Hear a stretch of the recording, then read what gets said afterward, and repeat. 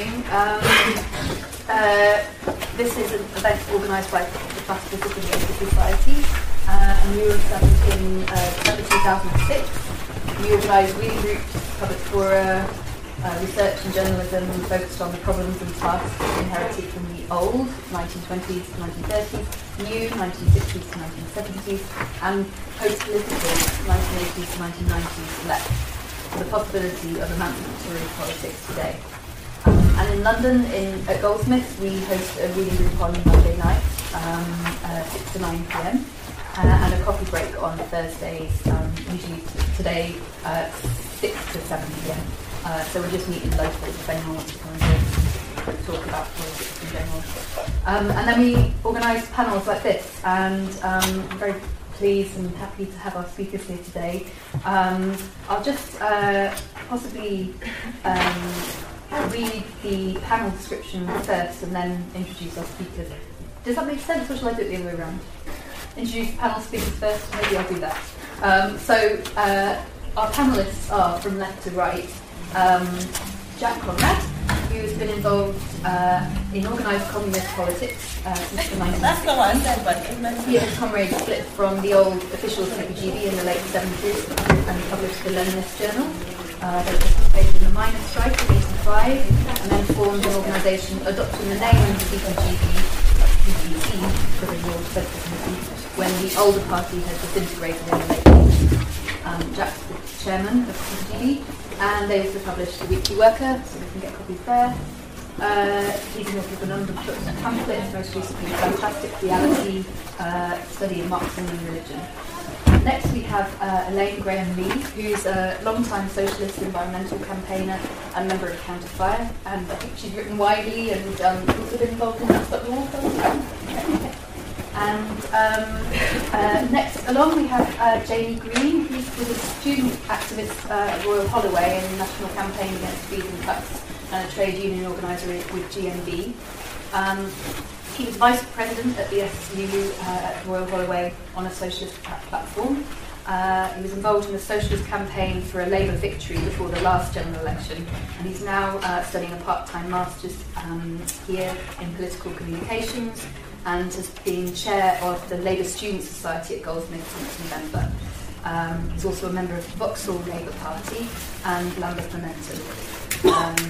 And then finally we have Judith Shapiro. Judith gained a PhD in economics from LSE in 1966. She returned to LSE to teach in 2005. In the meantime, she spent 2 decades as a revolutionary Marxist and leader of the Spartacist League.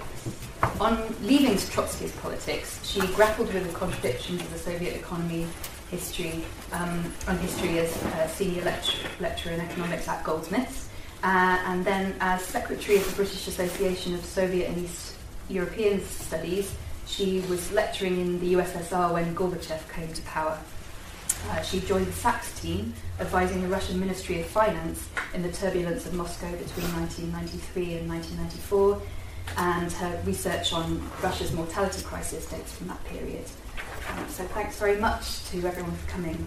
I'll just read aloud our panel description. So this panel, Socialism and Democracy, Social Democracy, it's also taking place in the States and in Germany, where we also have chapters. So this is the panel description as I was thinking through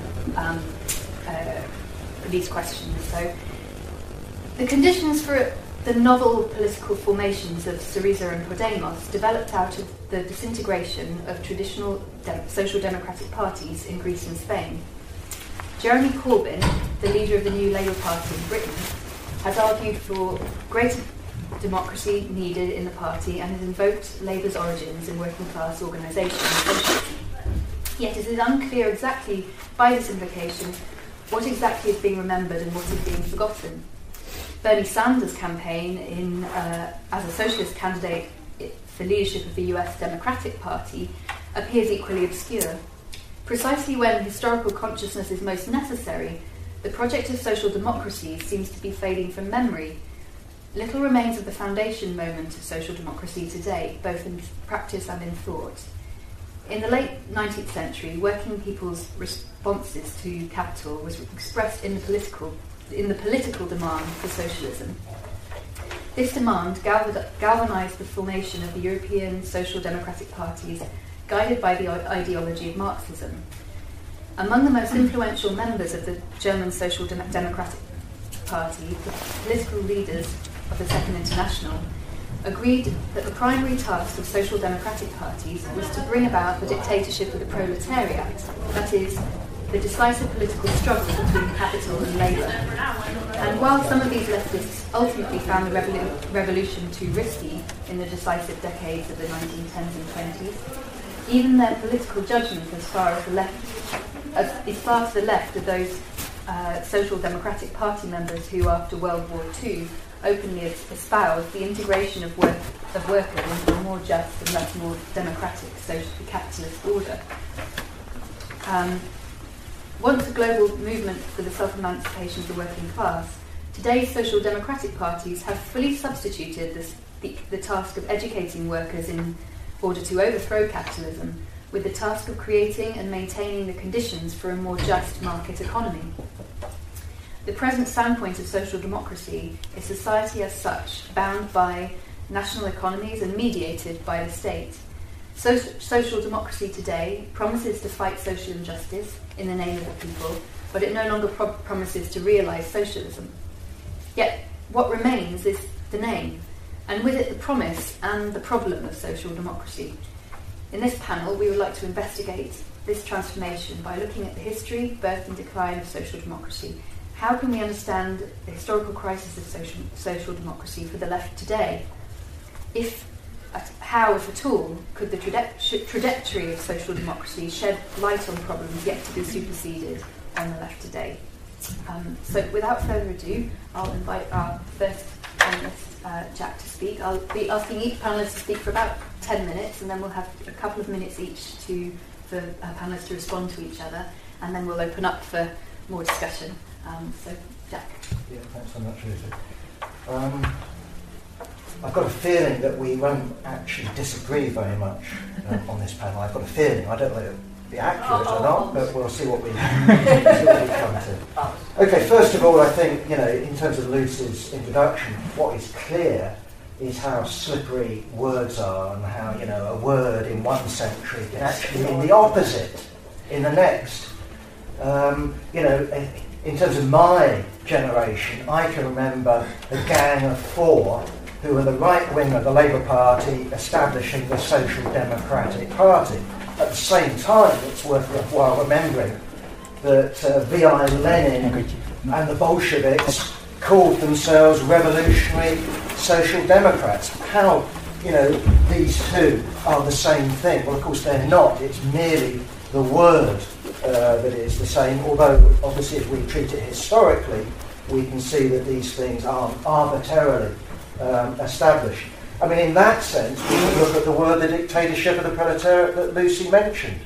I think famously Hal Draper, in his study of Marx and Engels, I think worked out, didn't he, that the two of them had used the phrase 12 times or whatever throughout their lives. Certainly Marx takes hold of the term dictatorship of the proletariat, which began as an elitist term, a sort of educative dictatorship in the sense that you and me would understand it, and I don't know what you want to call it, turns it onto its feet, whatever description you want. The important thing to understand, for me at least, with Marx and Engels, is that what they meant by the dictatorship of the proletariat was the triumph of democracy.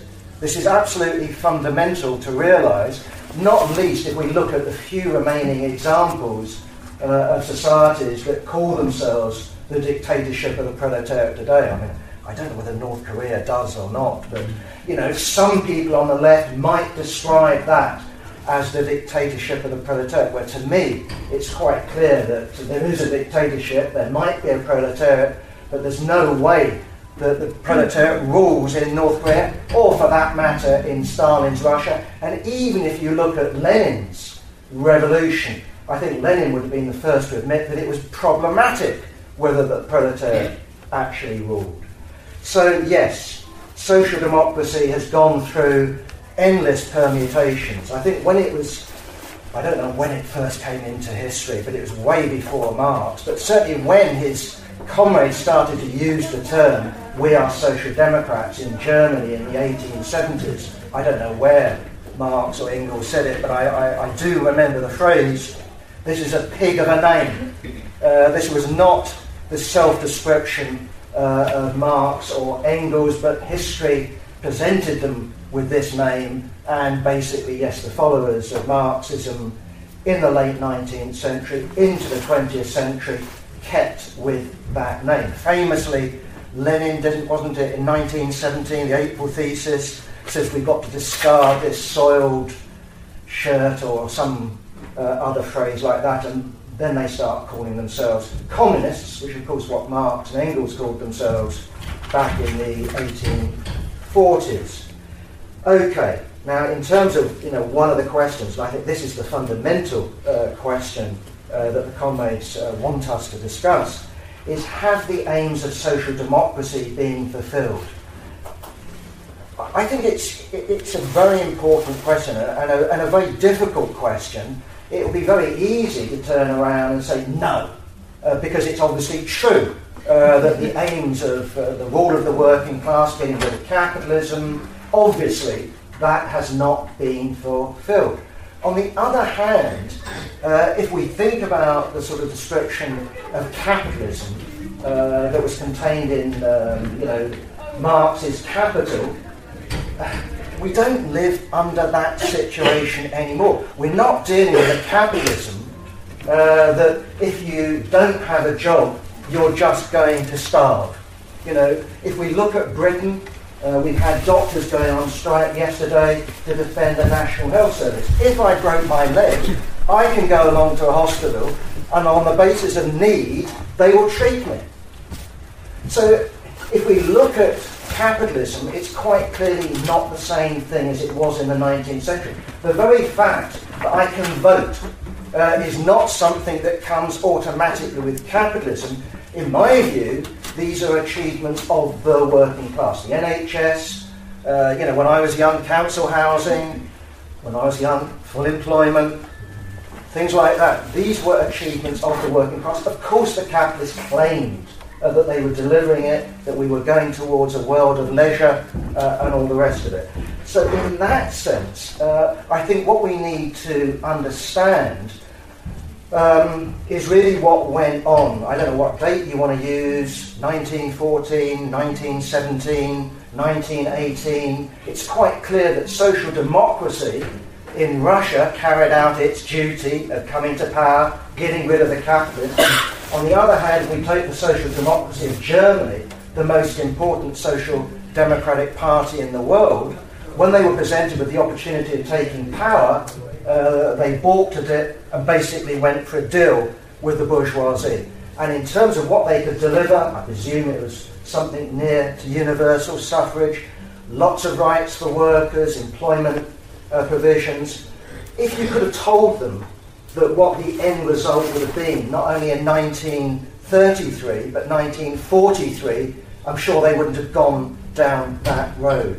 But it appeared to them, when they looked over at Russia, starvation, chaos, certainly the workers that followed the social democracy, that you'll be crazy if you followed the Russian example. They recoiled. That did not mean, the left often uses the word traitor, treachery, and sometimes quite rightly. But I think we've also got to understand that sometimes, yes, classes do not take power, they do a deal, they become incorporated. That also means that what they're being incorporated into, i.e. capitalism, is undergoing a change. And as I've tried to indicate, I think that the capitalism we're now dealing with, you could call it capitalism, but you could also call it capitalism in transition to socialism, but a transition to socialism that it cannot do because the working class isn't conscious any longer of that task. I don't believe, with Edward Bernstein, you mentioned the revisionist disputes, that capitalism will just evolve into socialism. I think that has to be a conscious act of the working class. On the other hand, it's quite clear that capitalism is in decay, it's in decline as a system. It has given concessions to the working class. On the other hand, here we sit now, and many of the concessions that we thought were, how should I put it, just embedded in the system, quite clearly that is not the case. And education, health services, housing, all these things are under attack. And in that sense, yes, it's true, we still have universal suffrage, but when you look at the main parties, certainly before Corbyn, the choice was between one capitalist party, another capitalist party, and a third capitalist party. Okay, in my last minute, we now then go on to the question of these new groupings in Europe. Syriza, the Linke, Podemos, left unity in Britain, Corbynism. My own take on these movements is I would be churlish to simply condemn them, that they're all roadblocks. On the other hand, I think I'd be utterly naive if I looked at them to being the solution, that somehow, if Corbyn came to power, well, we've already had Syriza in power, I think with predictable results. So I don't myself look to the resuscitation of social democracy in a 1950s fashion. But what I would look towards, and I don't know whether we've got agreement here, this may be the controversial thing, I would certainly look towards mass Marxist parties of the sort that did call themselves social democratic in the 19th century. There's no guarantee, that we won't see betrayals. We won't see another 1914. But in my view, socialism cannot come about as a result of a small group, some small sect. It has to be the act of the working class, and it has to be the act of the working class organised into a mass party of the sort that we saw in Germany, which numbered, 1 million members. So in Britain we'll be talking about 2 or 3 million members in a Marxist party. From where we are now, obviously it seems like fantasy land, but I think that's the only way forward. Okay, so I think I want to start really, but I'm sure all of us will start with the changing definition of social democracy. The way that in the 19th century that was what that meant revolutionaries. And actually, if you said, no, I'm not a social democrat, I'm a socialist, that was kind of defining yourself as being rather more right-wing than the social democrats. So it's that change from that being a revolutionary project that believed that what you had to do was overthrow the capitalist state to get an equal society where everyone had a fair share of resources, to becoming, as we've talked about, essentially a reformist project that believes that the way you achieve power is to stand in elections, to become elected as a government, and to take it one step at a time, the kind of gradualism that Labour politicians, from when they start getting to power in this country, talk about, that becomes what social democracy is about. Because it seems to me that that's the kind of fundamental fracture really on the left, is that division between believing whether you have to overthrow the state or whether you can work within the state. And really the situation that we were talking about in the introduction, where you have sort of social democratic parties that believe that you work within capitalism, I think in a way that proceeds from that belief about, in a sense, the tactics that you use. If you believe that the way that you actually end up with a just society is stand in election and get elected, then by definition that's working within capitalism, because that's the system in which you're being elected. So I wanted to kind of start from that point. I think I'm probably going to be bad and not actually address the questions in actual words, but I hope that I'm going to cover some of them anyway. Because it seems to me that, we're quite used to that division between there's the reformists and the revolutionaries. But in a sense, it's quite odd that we've had to get used to that. Because if you look back at the history of the first struggles for universal suffrage, for everyone to get the vote, just looking in Britain, it actually can be a very revolutionary struggle. If you look at, say, what happened in the English Civil War, at the end of the English Civil War, there's debates called the Putney debates, where the Levellers are debating with Cromwell and various of the other generals on the parliamentary side about actually this question, about, well, they've all fought for the Parliament, but most of them don't have a vote, because the vote at that time was restricted to people who had a certain property qualification. So there was a great movement within the army, actually people who'd been radicalised by their experience of fighting in the new model army, to say that everyone should have a vote.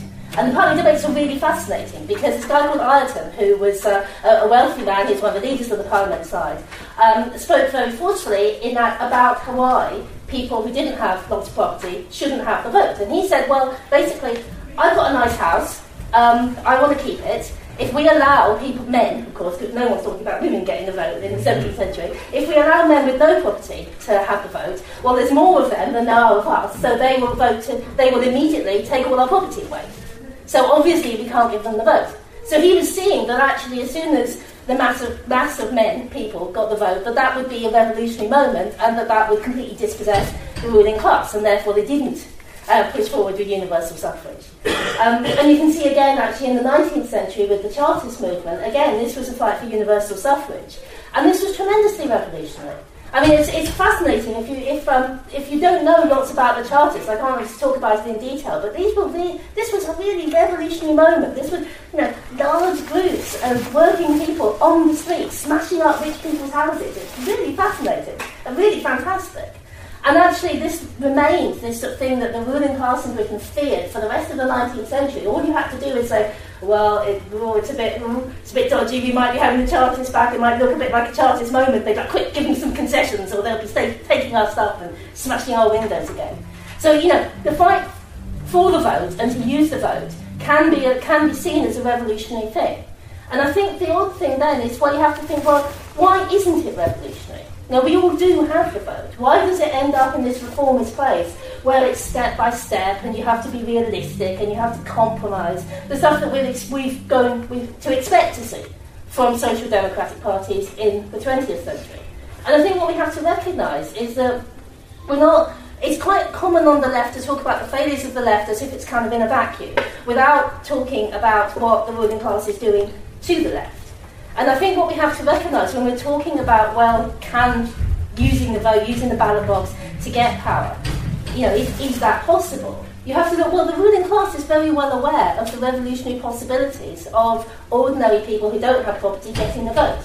So there's a very long history of the ruling class subverting what should be the opportunity to vote to overthrow the capitalist system, so that it just becomes voting for the status quo. So there's lots and lots of examples to this from the 19th century before they had secret ballots. In many places, if you're a working person, you couldn't vote the way that you wanted to. You had to vote the way that your employer wanted you to, because if you didn't, you'd get the sack. Where my parents live in a town in Wiltshire, there's a whole very nice... It's a very nice estate of sort of 19th century almshouses, which was built by one of the town's two main employers for the sort of 60 or so workers who were sacked by the other main employer for voting the wrong way. So this was, this happened. This was a way of preventing them from using their vote to actually change things. And of course today, if you think about the power of the media, the power of the communications and so on, that is put in to stop people from really seeing actually where their interests lie. It's very persuasive. It's very interesting. There have often been opinion polls that ask people not what party do you support, what party you're voting for, but what they think on particular issues. And actually what's really fascinating about that is that what people think is always way to the left of how they vote. Because actually this is the power of the persuasive force of the media, of the capitalist companies that persuade you that actually, well, you might want equality, but actually you should vote Tory, because, immigrants or whatever.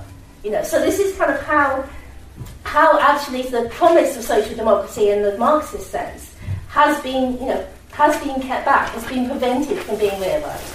But we've seen that even if social democratic parties do actually manage to get elected, they haven't been able to carry out their programmes in the way that they wanted to. And we've seen that from Syriza, from Allende in Chile.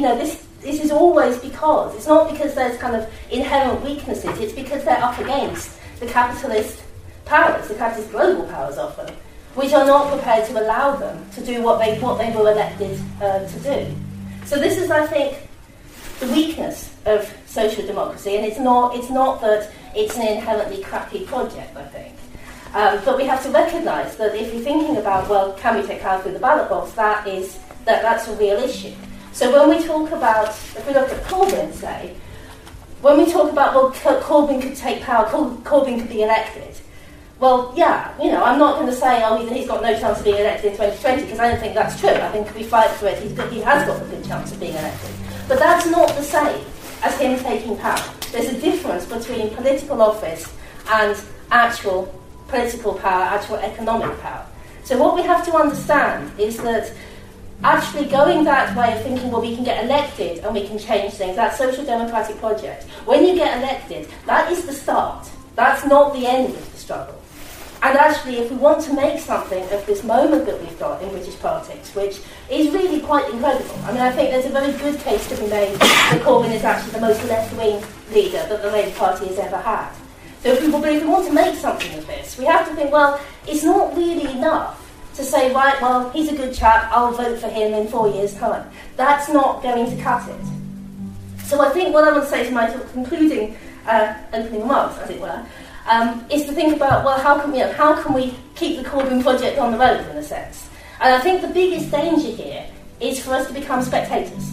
That, we can sit back and say, Corbyn, jolly good, hope he's all right. No, that's not what we need to be doing. But I also don't think that the answer is just to join the Labour Party, because I think that's actually a recipe for potentially getting bogged down in a lot of internal Labour Party infighting, which isn't necessarily the best place for people's energies. And what got Corbyn where he is actually the movement, the people on the street. And that is actually the only thing that has got a chance of keeping him there as Labour leader to get to 2020 and actually building a momentum that can that can get him elected and that has actually any chance at all of enabling him to enact some of the things that he would want to do. If you look at, say, Chavez in Venezuela, the only thing actually that kept Chavez in power at various points was the people on the streets. I'm not going to say that the Chavez regime is absolutely perfect, because I don't think it was, but to the extent that it was able to actually improve people's lives in Venezuela, it was able to do that because people were on the streets defending it. Now, hopefully we won't be up against right-wingers with guns, because that's not tends not to be how we do things in Britain, although that is how we do things in Venezuela. But it's the same argument in the sense that if we want to see Corbyn in power, and if, as I think it is, we want to see this as a chance actually for social democracy in a sense to redeem itself, then we have to be part of the movement. We have to be on the streets, pushing the whole discussion to the left. So we have to be on the Trident demo, we have to be on the People's Assembly demo, and that is actually the best way to say, okay, well, we might have 100 years of history of social democratic failures, and I'm not going to say betrayals, but things like having Rosa Luxemburg shot, which was one of the first murders, which was one of the first things that social democrats in Germany did. It's kind of a betrayal. If we want to get away from that 100 years of history, I think on the streets is where we need to be. Thanks. We'll do a round of clapping afterwards, but I'll come to well done, great so far. Jamie. First of all, thanks for inviting me. There's not much chances for political education at Goldsmiths, which I'm trying to change in Goldsmiths Labour, so it's good you put this on. I guess I'm going to start with a platitude and talk about how social democracy means different things to different people. It's got different contexts in different countries due to the different sort of correlations of the labour movement within them. And as you pointed out earlier, it's just a wider problem with kind of language in the left and sort of vagueness around certain terms. So I guess I'll restate that. I think what I'm mainly going to talk about is social democracy as I kind of see it in the UK historically, and what's going on today, and I'll try and pick up a few of the kind of questions as I go along. I think, by and large, I think social democracy in the UK has had... It's been a limited left-wing project, which within its early days had some very intensities between kind of the reformist, evolutionary, socialist ideas and people who just wanted to kind of bring capitalism to sort of be more in favour of workers, a bit like Keynesianism. Today, I think it's essentially just tied up in the right wing of Labour and the Labour movement, and I think the term social democracy doesn't really mean much at all in lots of senses. And I'll come on to some of those bits after. And just some examples. Parry Attlee claimed to be a sort of social democrat, and I think that 45 government was actually quite socially conservative, brought in a programme of austerity, although it did offer some progress to the labour movement and some strength to the labour movement that actually led on to it becoming very powerful, all within this kind of bureaucratised system of nationalisation. And we've kind of got an issue in the UK because we've not really had any sort of mass force left of Labour, so there's been a bit of a hodgepodge of all these different tendencies on the left, and by and large lots of it's sort of been attached to Labour somehow in any sort of big way. But when the Labour movement, but the actual union power that came out of that has actually been able to put quite big pressure on the kind of social democrats, the kind of old Labour right at times. For example, in 1974 was kind of union power that made Harold Wilson put in the Labour manifesto that they would bring about a fundamental and irreversible shift in the balance of power and wealth in favour of working people and their families. For me, this kind of reformist tendency sort of lost the argument as a vehicle for socialism around 1979, when a big fight started to happen between capital and the Labour movement, and Labour went on to sort of lose. And actually, I think it was the right sort of social democrats in Labour who opened the door to Thatcherism at the end of the 70s, when Dennis Healey embarked on an IMF-driven austerity programme. So for me, the relevance on the question of the relevancy of social democracy today, I think it shows that basically reformism, social democracy, can only achieve so much until the capitalist class return to power, undo the progress that's been made, and essentially try to smash the power of Labour, which happened at the end of the 70s and throughout the 80s. And then just going back to some of the history on it, as you mentioned earlier, there was it sort of shifted more and more to the right. You had the split in Labour in the 1980s and the SDP, which wanted a social democratic party free from the constraints of the Labour movement. And that went on to create the Liberal Democrats, and some members of that went on to the last coalition government, including Vince Cable. And anyway, there became a big split in the Social Democrats. And the ones who remained in Labour, I would call the old Labour right, so there's people like Dennis Healey. I think since then, social democracy, particularly in the context of the Labour Party, has largely been associated with sort of Blairism, in a kind of idea that they accept the market, but think that, again, capitalism could be slightly fairer. But really what's taken over that is the logic of the third way, which could arguably be the sort of successor to the old right social democracy of old Labour, but it has more socially progressive ideas attached. And like another issue, particularly in the Labour Party, is the term social democracy seldom gets used these days. Sometimes right-wing MPs in Labour, like Liz Kendall, might use the word socialist through very gritted teeth, and what they're kind of referring to is a kind of social democracy, but what they mean doesn't really sort of amount to very much. And if you kind of like poach, again, sort of right-wingers in Labour, what they mean by socialism, they just tend to come up with bland statements like they want to see a more cooperative society.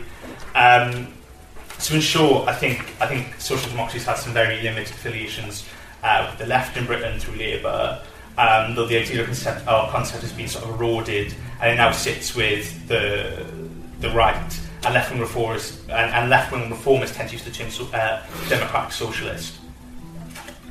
So just to look at what's going on at the moment, the kind of social democratic parties in Europe are struggling. I think the third way that got very popular in the late 80s, early 90s, which was born out of the kitchen of Eurocommunism, has essentially been found out to be nothing of the sort. It's not a third way. It's essentially like a pro-privatisation right-wing agenda. And these parties, the parties that are left, the social democratic parties, are struggling for various reasons, including the decentralisation of government in terms of both money and power towards transatlantic companies, the IMF, the World Bank, international markets in the EU, who hold big swathes of power. And that means actually it's just not enough for a left party, whether they're ostensibly left or otherwise, to just get hold of the state and make things fairer, because there's just bigger constraints outside of it. And actually, a really good example of that is Syriza. And parties like Labour, PSOE in Spain, PASOK, Portuguese PS, they're all losing ground to parties on the left and somehow. And there's also a worrying trend on the right that's causing issues for things like the Parti Socialist in France, social and democratic parties in Scandinavia, which have actually been hailed up by sort of reformists as a model, and actually hailed up by Bernie Sanders at the moment. And of course, we're getting a thing in Britain as well with UKIP, who causing Labour troubles in northern working class seats. But I think basically after the 2008 crash, the kind of big shift of money and influence to the top, to the bourgeoisie, has essentially raised questions about capitalism's ability to improve our lives. I think a space has opened up for an alternative project that can challenge capital. The issue is the projects that are coming up are basically quite vague. So again, Podemos, even the Corbyn campaign, for example, they're all quite vague about like what they're about and what their relation to capitalism is. Podemos says it's not a party on the left or the right. So that causes a problem, but actually there's a huge opportunity there because people are more open-minded about socialism, and apparently it's one of the most looked up words last year. So essentially there's a chance for the left to go along with this, to actually try and like shape some of the language, shape some of the ideas, and point to how the world can be different. And I guess just like my kind of last thoughts of like what you do as a revolutionary in these kind of parties like Corbyn's Labour, Podemos and the rest, is that I think you need to go along with them and shape them. It's a force that can win. We need to also like shape the labour movement alongside it so it can fight.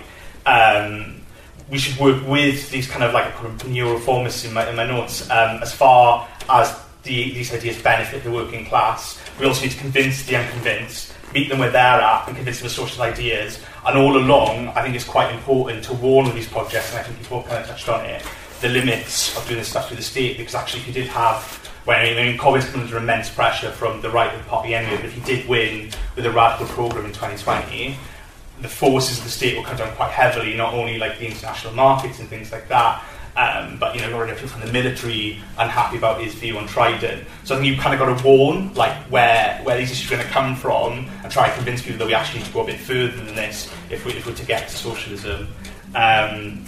So yeah, I essentially think these kind of new parties are popping up. They're a chance for us to raise consciousness and yeah, try and shape things. So I think that's something we'll see. Okay. Finally, I don't want to use my position at last to do what's called in poker sandbagging, and so I won't comment now on anything that's been said, except that I do have to agree with Jack Conrad that we've had far more agreement than I expected, but I want to push that somewhat further, because the reason that I think I'm going to differ, which might have to do with the fact that my whole life, whatever my politics have been, I've been in economics, is that there's something here which just seems like words to me about socialism and dictatorship of the proletariat. And I've been through the whole story in which I say, we don't know what the future is going to look like, but trust me, follow me. And I'm all for the kind of struggles you're talking about today, but I'm concerned that we don't have a good idea about what a future society would look like. Sorry, we don't have any idea. If we didn't have a good idea, but we had a vague one, we would already be somewhere forward.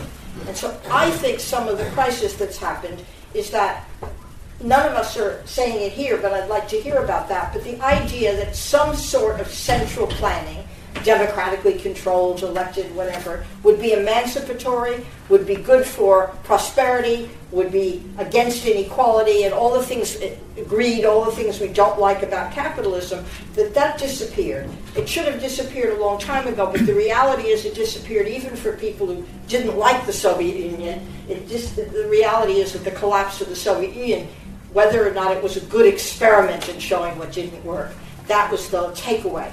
And I think that also is part of the current crisis of the social democracy. I think the crisis is a wrong idea. That is, the social democracy has reinvented itself after a number of crises, in my view.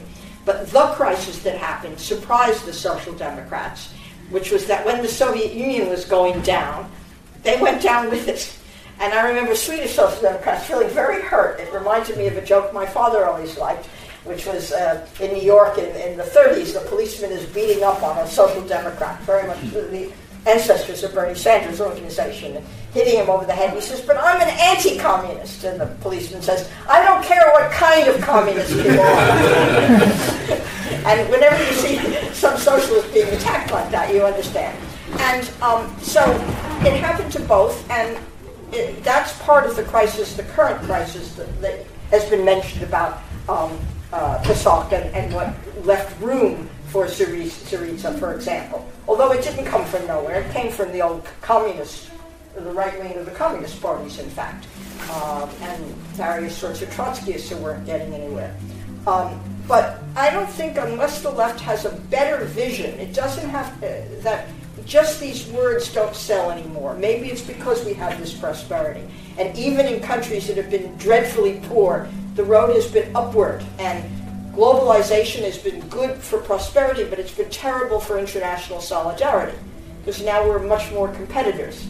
So nationalism has become more important.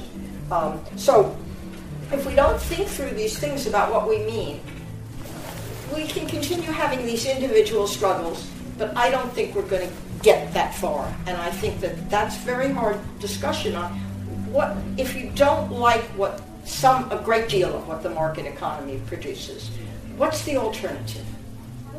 And that's what I know that's a really hard question.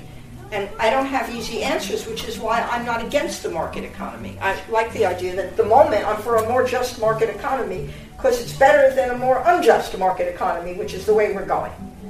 And another thing that's happened for reasons we've argued about, everybody's argued about, is that we really do have an age of much greater inequality. And it resembles the Gilded Age in a certain sense. And that was a big period for social democratic struggle. But then when that was achieved, when inequality melted away into moderate inequality, the movement vanished. So I think almost everybody here has this attitude of let 100 flowers bloom, let a number of struggles succeed. But if we really want to see something that's called a general left, we have to have a clearer idea of where we're going. And I put it finally as a question to people, which is, if you agree, or you could be convinced, as I would argue, that the central plan doesn't work, that model doesn't work, that we have no good idea how cooperatives work, we don't really know what we want to put in its place, would you still call yourself a socialist? What is socialism to you? What's the core of that? I understand it doesn't mean anything to the social democracy, but what does it mean to you? What are these values? Because I don't think even when I've changed my politics that way, my core values have changed. And I think that people in this room probably do share those values. And as a question that I practically try to think about now, because it concentrates my mind, when I look at what went wrong in Eastern Europe or the Soviet Union, I say, well, what should Cuba do now? It doesn't matter whether you call it an orange or a worker state or state capitalist. It's in a situation in which it's not going to be able to continue for 10 more years. It lost one sugar daddy, or the opposite, somebody buying their sugar from the Soviet Union, and then it has lost Venezuela with oil prices and the fall of that project. So what should it do? And I don't have great answers, but I know that, and I think it's the Cuban people who ought to decide it, but I wonder what you think is the way that you would suggest to them. Democratically controlled central planning, more industrialization, cooperatives. What's going to prevent them from going back to some, almost, maybe even disintegrating into some sort of North Korean situation? Because if people don't follow what's gone on in North Korea, the socialist economy has crumbled and everybody's one man for themselves. It's barbarism there. So I put those questions. I don't want to push them too hard because I'm really happy to be the oldest person in the room for a change. When I go to these kinds of meetings, usually I'm the absolutely youngest by 10 years. And there is a new generation, and it's not quite clear why. And I feel as dismissive of Bernie Sanders, who I knew at university and sat in with. But I also know that it's revolutionary in America. America didn't have a real social democracy. Some gains were made by people in social democratic Trotskyist communist parties, but it didn't have it. And that's the political revolution that Sanders is talking about. And I want to see that succeed, but I'm not sure after that what we can do if we have no idea where we're going, except cycle around again with disappointment and then go forward. And I think that one reason there are young people like that is that you don't have that burden of disappointment. You didn't live through this. Even if your parents told you about it, you didn't believe them. You heard all the things about the demonstrations. And finally, really, the other thing that was people were criticizing the Corbynites for when in the summer, and I know people say this about Sanders, is that the young people who support them are engaged in what people say is expressionist politics. They're not interested in doing things, in instrumental politics, getting somewhere.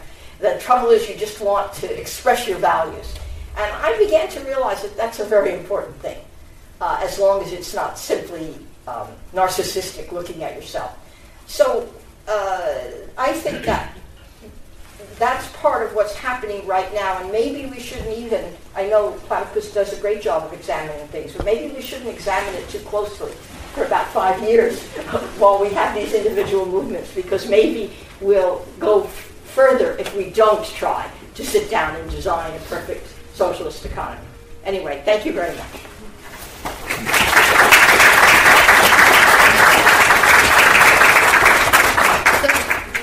Some interesting questions raised. I'd like to bring people back to just respond to each other for a couple of minutes. I do just wonder, I think this question about, what is socialism for people would be interesting to hear a little bit more about from the panel. And also, in terms of political possibilities today,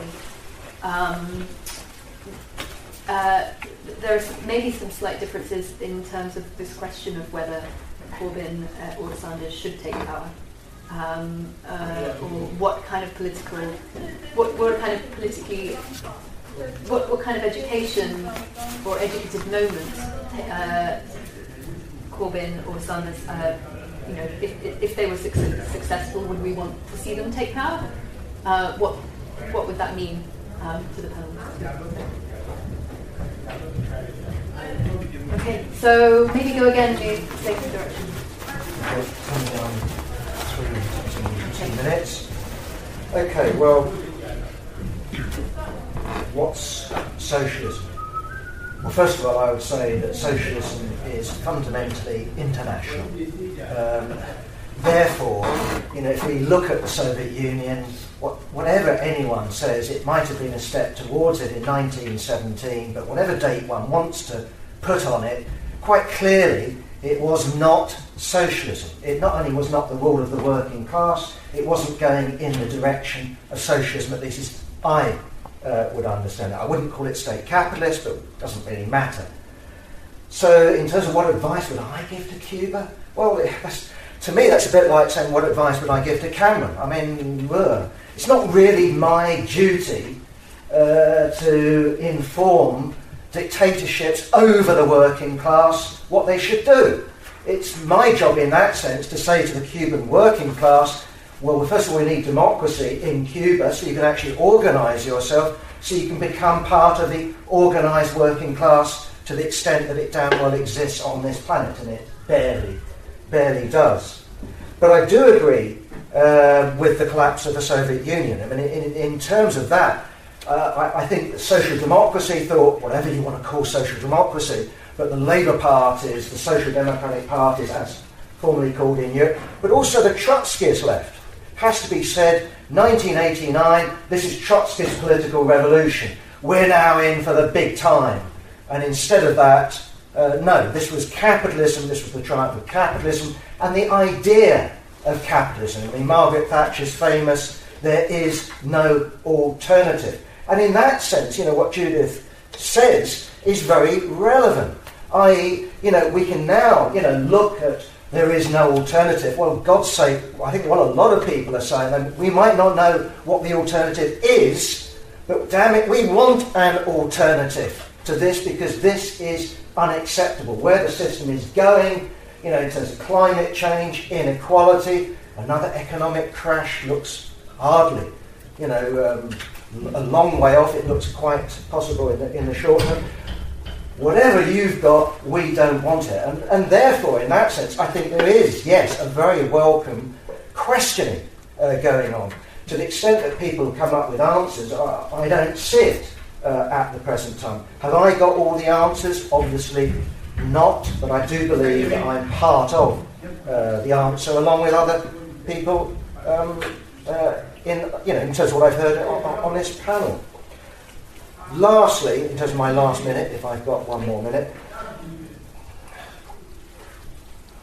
Corbyn and the streets and all the rest of it. Look, I come from a tradition, and I think most of us do in that sense, that might have or do call ourselves Bolsheviks. Right?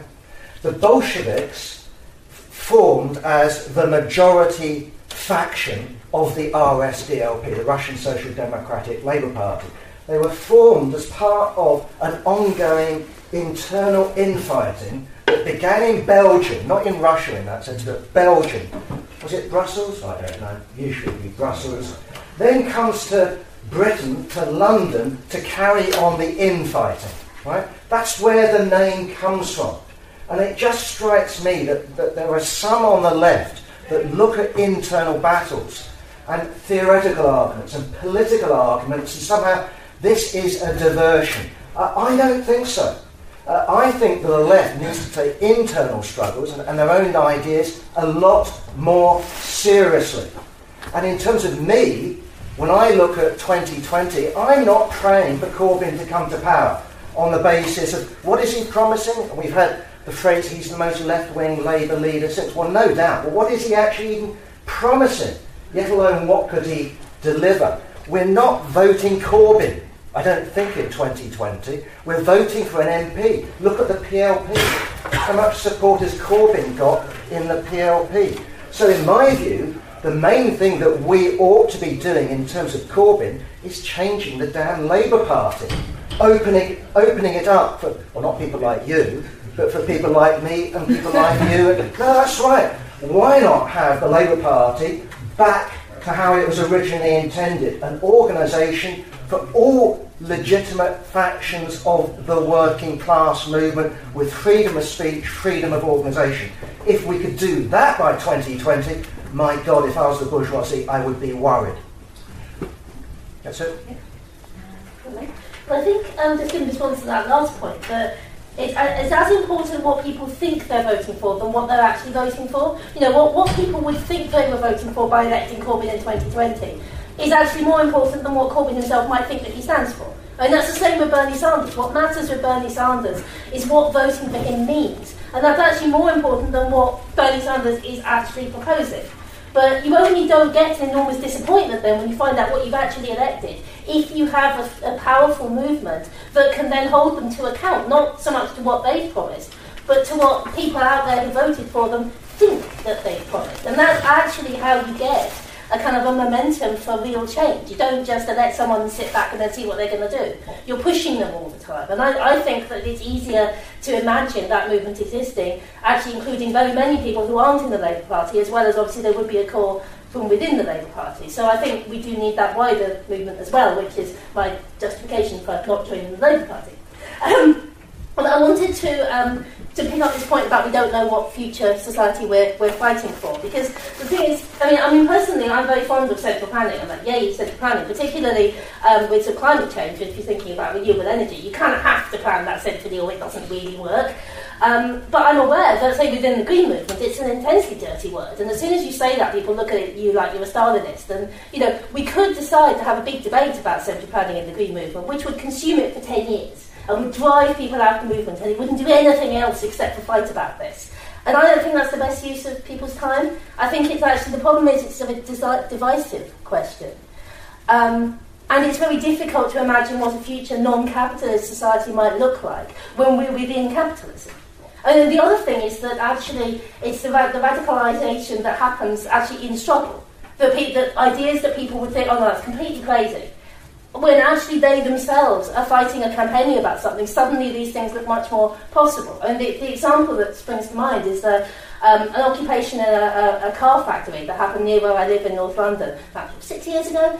And they were going to, you know, the company was going to shut the factory, and the workers went into occupation to defend it. And these were kind of white middle-aged guys. They're kind of working class, but quite well paid. So I'm sure they all voted Tory, to be honest. It was that sort of white working class Tory area. And, you know, after a couple of days of the occupation, they were all talking, well, this should be under workers' control. We should manage it ourselves. It shouldn't be the multinational company that owns us. And we could turn it into making turbines for wind turbines and solar panels and things. And the local community could tell us what we should be making, and we'd do that. And it's like, you know, you do know you're describing communism, don't you guys? They're like, oh, are we? they would never, if you'd seen them on the stall on the Saturday, and you'd given them a leaflet saying that, they would have called you mad. But because they were radicalised by their experience of occupation, suddenly they were imagining that that was actually how this organisation should be run. So I think if we kind of start from, okay, we're going to sit and imagine what something should look like, we're not going to get there, I think. Very, very quickly, I think Lenin really defined how revolutionaries should behave in relation to reformist electoral parties. And he said, look, you don't dissolve yourself into them, because there needs to be that core of organised revolutionaries that can actually be at the centre of what they're doing so that they don't collapse. And Syriza would be much better off if that had existed in strength in Greece. But you don't stand aside from them, because that's actually where the bulk of working people are at. They think that's what politics is the reformist parties that stand in elections. And if you stand aside from that, you're being infantile. So. Stuff I pick up on what you said, and I think you're absolutely right that in 2020 I don't want to just vote for Jeremy Corbyn, I want to vote for the Labour movement to take power, hopefully. And to do that, you've got to have a massive reshaping of the Labour Party. You've got to make it far more democratic than it is now. And you're probably going to have to get rid of loads of right-wing MPs. To do that, I think you need to join the Labour Party, and I think people in the Labour Party need to fight for people like yourself to be allowed in the Labour Party, because you're absolutely right. It's the Labour Party should reflect the Labour movement and different tendencies, and everyone should be allowed to put forward their case. So absolutely agree with you there, and I disagree with you about joining the Labour Party, because actually if you do want to see a Labour Party with a radical agenda in 2020, I think you've got to be in to fight for it. I think it's standing back and not having a bit of a fight within the bureaucracy, as tedious and as boring it is, makes it harder. The other important thing as well is that you want to bring people with you. So I'm going to Labour Students and Young Labour Conference a few weekends. It's probably going to be extremely boring, but it's a big chance to speak to people who think they're kind of a socialist, think they have some socialist ideas, and actually engage with them. So I'll be there with National Campaign Against Peas and Cuts, giving out literature and trying to engage with people. So I think that's the kind of case for getting involved with the Labour Party, as very, very boring as it can be sometimes. But you also do stuff outside of it. I think that's what I agree with you as well. You can't just treat that totality of your activism. Obviously, you need to trade unions and things like that as well. In terms of vision for society, there's a weird kind of contradiction. I think we've all agreed that social democracies ended up not being very much. Whereas as two words, I think it kind of describes how I'd like society to be. Bourgeoisie, a programmed society, all the main pillars of society are on their interests, they control them, things like the media. I think what we want the working class to do is have that, to basically run the main pillars of society, the social elements, things like the media, workplace, things like that. We want to run them and program them to run in our own interest. So weirdly, those words I think actually probably describe the kind of world we want to live in. It's just a shame that they've been attached to something that's been sort of quite crap. And on that, I can see a question about what socialism is. I think it's a society owned and run by the working class in their interest. And again, all the different pillars that form society. Should Labour take power or Bernie Sanders? Well, yeah, what are you going to do? Say to the Tories in 2020, no, actually, go on, you take power, or actually, Republicans, you have it. Yeah, of course, but the reason you do that is not to just go in and make compromises, it's to actually go and have a bit of a fight and draw some of to draw those things to a conclusion. So actually, to fight the state on these things, to actually have a fight within the EU to make it more of a social Europe. So yeah, the reason you take power is to try and further the cause of the working class, but actually have a fight with these kind of reactionary institutions and draw those to a conclusion and try and bring people with you. And yeah, I don't really care about keeping that much, but democracy would be good, and in that you'd actually want to have independent trade unions, let's have some sort of civil society. I think that would be important within democracy in Cuba. Okay. First of all, I feel a little bit like a fraud with my first line, because I'm not even sure I'm a leftist. But when people say, Jeremy Corbyn taking power, this is a fundamental misuse of the language. Jeremy Corbyn might well form a government and occupy 10 Downing Street. When I started out moving left out of the Labour Party half a century ago, there was a phrase, whoever is the government, the Tories are in power.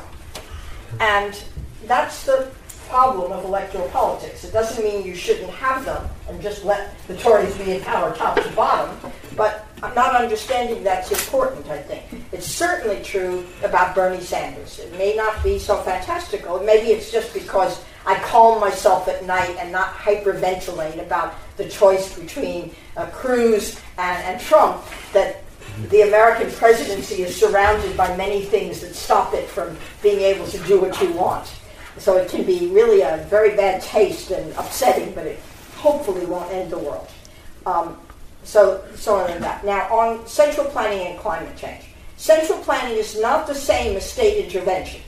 Central planning is what evolved over time in the Soviet Union and was copied in places like North Korea, but not exactly in China, where the state, whoever controls it, is telling you what you should produce and who inputs to you and what you sell and what the prices are. And if we don't have an alternative to the market, then what do we have? So how will the market fit in with state planning, which is state control, which is very definitely needed. I'm not against that or saying that we leave it to the market. In fact, the market is often manipulated by capitalist states in the interests of other people. But that's my view on it. And I will just leave it with this. I agree that just mostly having left-wing meetings discussing these technicalities would turn people off. But if they're not discussed and there's no better prospectus, when a mass movement starts to grow, it will not grow beyond highly politicized people. And it could be that we'll have a much worse crash coming and we have World War coming, and then it won't matter. But if that's not happening, that's why we're in. It's very nice to see all these people, but it's not a mass movement. And it's not going to grow there by promises. Finally, on Cuba, I'm disturbed here. I don't care about Cuba. So I urge you to start reading about it, because it's where it's going to be in the next decade, I think. And I obviously was not. I can't imagine why you thought I was giving recommendations to Castro. I didn't try to do that when I was in the Soviet Union, with Russia rather, with the Sachs team. I'm there to watch and then talk to other people. And online, for example, there's something called Havana Times. And the bloggers there are not the kind of pro-capitalist, everything is wonderful. And they're varied. And some of them are regime supporters. I was amazed to see yesterday that Grandma, which I can't bear to read. I spent the summer of 1969 in Cuba, and I have a perpetual allergy to this Stalinist, completely empty rubbish. But it has a comment section online now, and when 2 Cuban baseball players defected, somebody complained that the trouble is that 80% of the comments were against them, traitors. But 20% were not.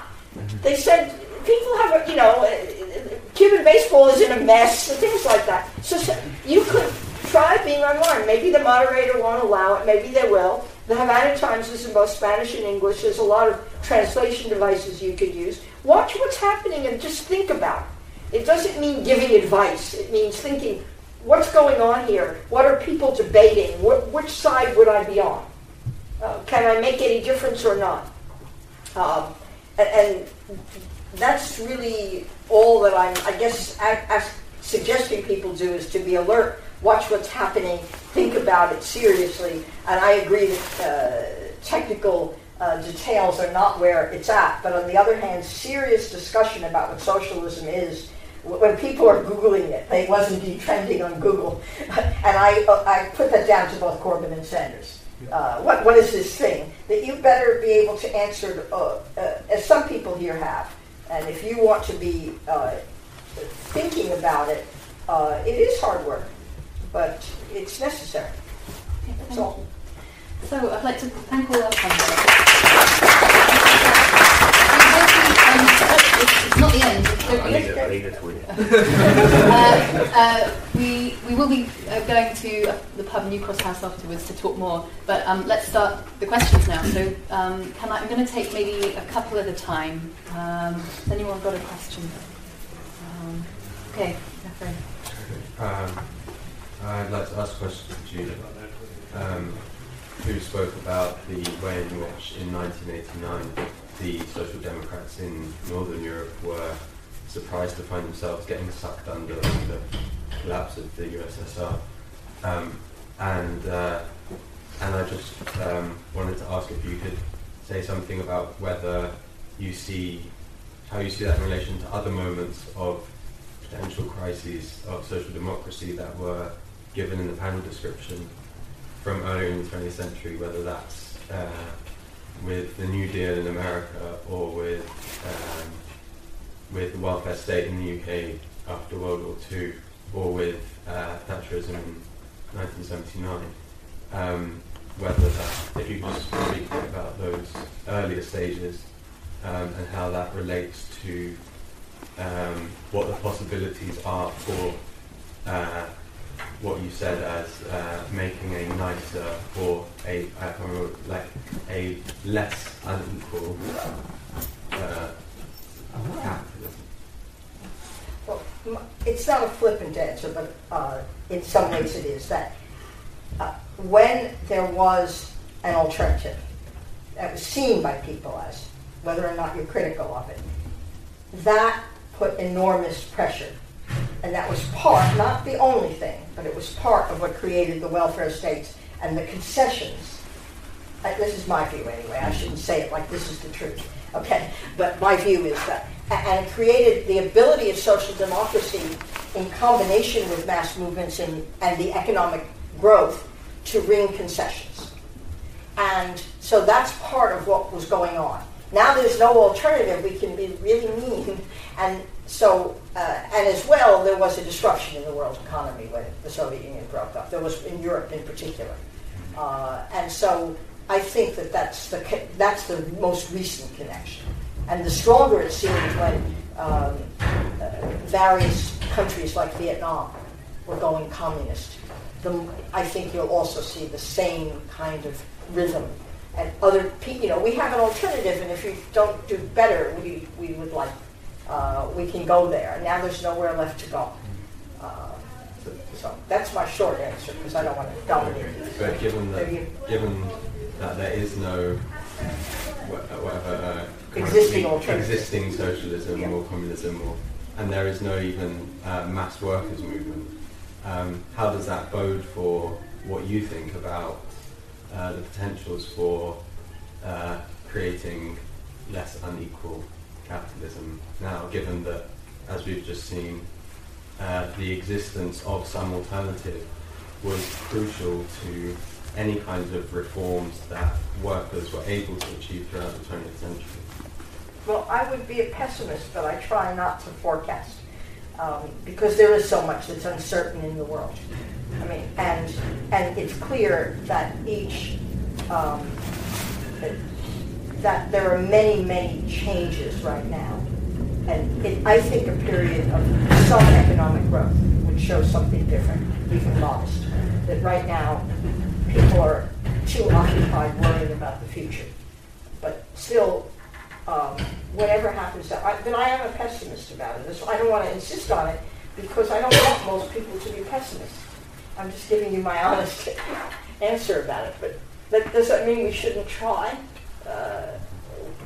It might not create a social democracy, but it's very likely to do a bit to defend the National Health Service, for example. Yeah. I think like I don't totally accept all the premise of your point as well in that I think it's pretty obvious when the Soviet Union fell, it hit the left in lots of different places, and like drained like lots of Trotskyist groups in Britain, even though they were glad it fell. But I kind of see it the other way around as well, though. I think actually Stalinism did quite a lot to set socialism back as an idea. And I think like it's essentially pumped the words socialism, communism, dictatorship, the proletariat, it's just like kind of pumped them full of shit. And it's only now, like some of those conditions kind of away, because again, we've kind of got a newer generation who can't remember it as much. So I think you kind of got to be careful with that example about like kind of what the Soviet Union and Stalinism did, because I think it actually set back socialism as an idea quite far. Anyone else? Well, I sort of agree with both speakers. I think it's quite possible to agree with both the two comrades, because things can be both at the same time. So with the Italian Communist Party, with the French Communist Party there, etc., there's concessions being given. At the same time, the existence of slave labour, the gulags, Jesus, I don't want that. So I think we can agree that it could be both at the same time, but quite clearly where we are now is not where we would like to be. And I think that goes without saying, I think, for the reasons you say. Where's the mass movement? of any sort, in terms of a vision of society. I was just going to say, I mean, the thing about 1989 is that certainly with the left in this country, it was already in a very bad place. I mean, it had a historic defeat of the miners' strike in 84-85. And actually, I think it was its very weakness that enabled this kind of very right-wing line of okay, now that is the end of history, we've defeated communism, there's no such thing as socialism, it's all just right-wing forever. I mean, that wouldn't have happened if the left in this country had been as strong as it was, say, in the early 70s even. There's an objective circumstance there. And I think that historic defeat in the 80s for the left, I mean, that perpetuated, that carried on for a long time. I think I'm probably more optimistic than some of the rest of the panel, because I think, we've had, sort of 15 years or so of kind of mass movements around Stop the War and things like that, and I think with sort of Corbyn and Sanders, this does actually feel to me like the beginning of the left really starting to really seriously recover from those historic defeats. So I think it's very interesting, and I think it's a point to be optimistic about that. Okay, is there anyone else back there? And on there. Okay, so I think you can there. I thought it was really right what people were saying about the need to talk about what socialism means, and just the need to talk about socialism. One of the things I find quite funny about the Sanders campaign in America is it seems to mention socialism in a democratic way than Corbyn and Momentum do over here. Socialism is not brought up a lot. I think one positive thing that we could do, as if you're a Labour Party member like me, is actually start talking about socialism as something that people can understand what that is, and something that is distinct from just a slightly more let's hold hands and dance through the fields version of capitalism. And my second point is, it seems a shame to keep going on about the Labour Party when it's been such an interesting and wide-ranging debate. But my question to anyone here really who doesn't think that you should join the Labour Party, if you think that you just should not join electoral reformist parties on principle, fair enough, I can see the logic in not joining the Labour Party. But if you think that there is something positive, or at least something that presents a political opportunity in Corbynism, then I cannot for the life of me see what is gained by not joining the Labour Party.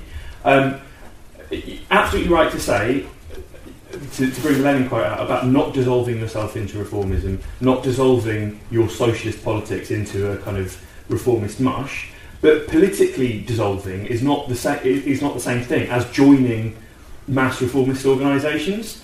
And in order to apply the kind of pressure that people have correctly said needs to be put on the Labour Party, it's just much more effective to do if you're a member of that organisation, if you're a member of that movement. If you want to put pressure on Labour councillors, you can do that a hell of a lot more easily if you're in the CLP. You were talking about expressionist politics versus implementation. Do you see perhaps a transition from that expressionist politics to more implementing kind of politics, rather than I believe this? Do you see that then interesting saying that I'm going to do something about that, or do you see this kind of with our generation especially? Do you see that potentially developing or snowballing into actual concrete change? Or do you still think it's quite naive, that idea of this is what I stand for, but I don't know how to implement it? I was wondering if you could see that transition happening in the future, and if not, and so why? Okay. Other people, maybe. Yeah, maybe. Just writing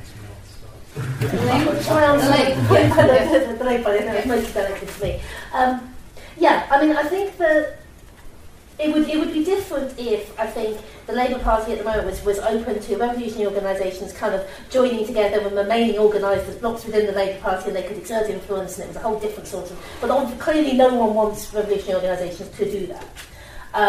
So what we're talking about is people who are revolutionaries joining as individuals. And for me, it is partly, personally, I don't believe that actually all we have to do is fight at the ballot box and get the right people elected to change society. So in a way, it feels a little dishonest to actually join a party that's fairly explicit that that's the thing that you need to do. So, but in kind of general, I'm not okay, you must not join the Labour Party, and if you do, you will be anathematised. That's not at all what I'm saying. But it's about where you put your energy and where your campaigning time is best utilised. And I hear what you're saying about, okay, well, you can influence elected officials in the Labour Party, much more easy if you're a member. To be honest, that's not my experience. I think it's much easier to put pressure on Labour councillors, for example, when you're meeting them in the context of a People's Assembly meeting or an anti-cuts meeting, than if you're a member of the party. Because actually I'm much freer to be able to say, well, actually we're going to hold you to account, and if you don't actually, if you don't actually stand against austerity, we might be having a demo outside your council, which presumably I wouldn't be allowed to do if I was a member of the Labour Party and it's a Labour council. So, well, maybe you could. I would have thought you'd get in trouble.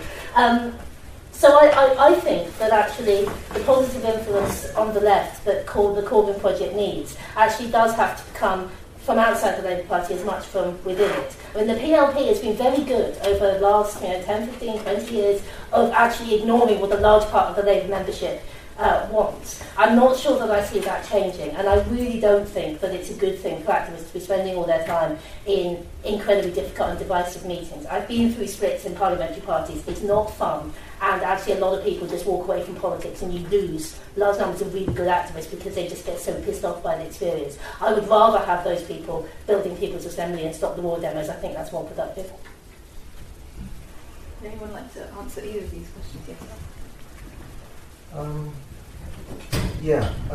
Well, I mean, you were asking about, do I think things will happen? Yes, I do. I mean, I'm definitely an optimist. So that's maybe it's just a temperament thing, but yeah, I'm not an optimist. But I would say to Jamie in that sense, he's talking about going to Scarborough, isn't it? Oh yeah, Scarborough. I personally think that's bloody exciting. No, seriously, because as I understand it, the left is going to be taking on the right. I'd love it if you lot won and kicked out those Blairite bastards. I think that would be a victory for all of us. So I don't think that would be boring. I think that would be jolly exciting if you win. No, I think you will win. I think even if you don't, you can convince people. Exactly. I mean, to me, okay, I don't think that we should spend all our time, so let's not counterpose it, that, it's meetings or on the streets. That's not the way it should be.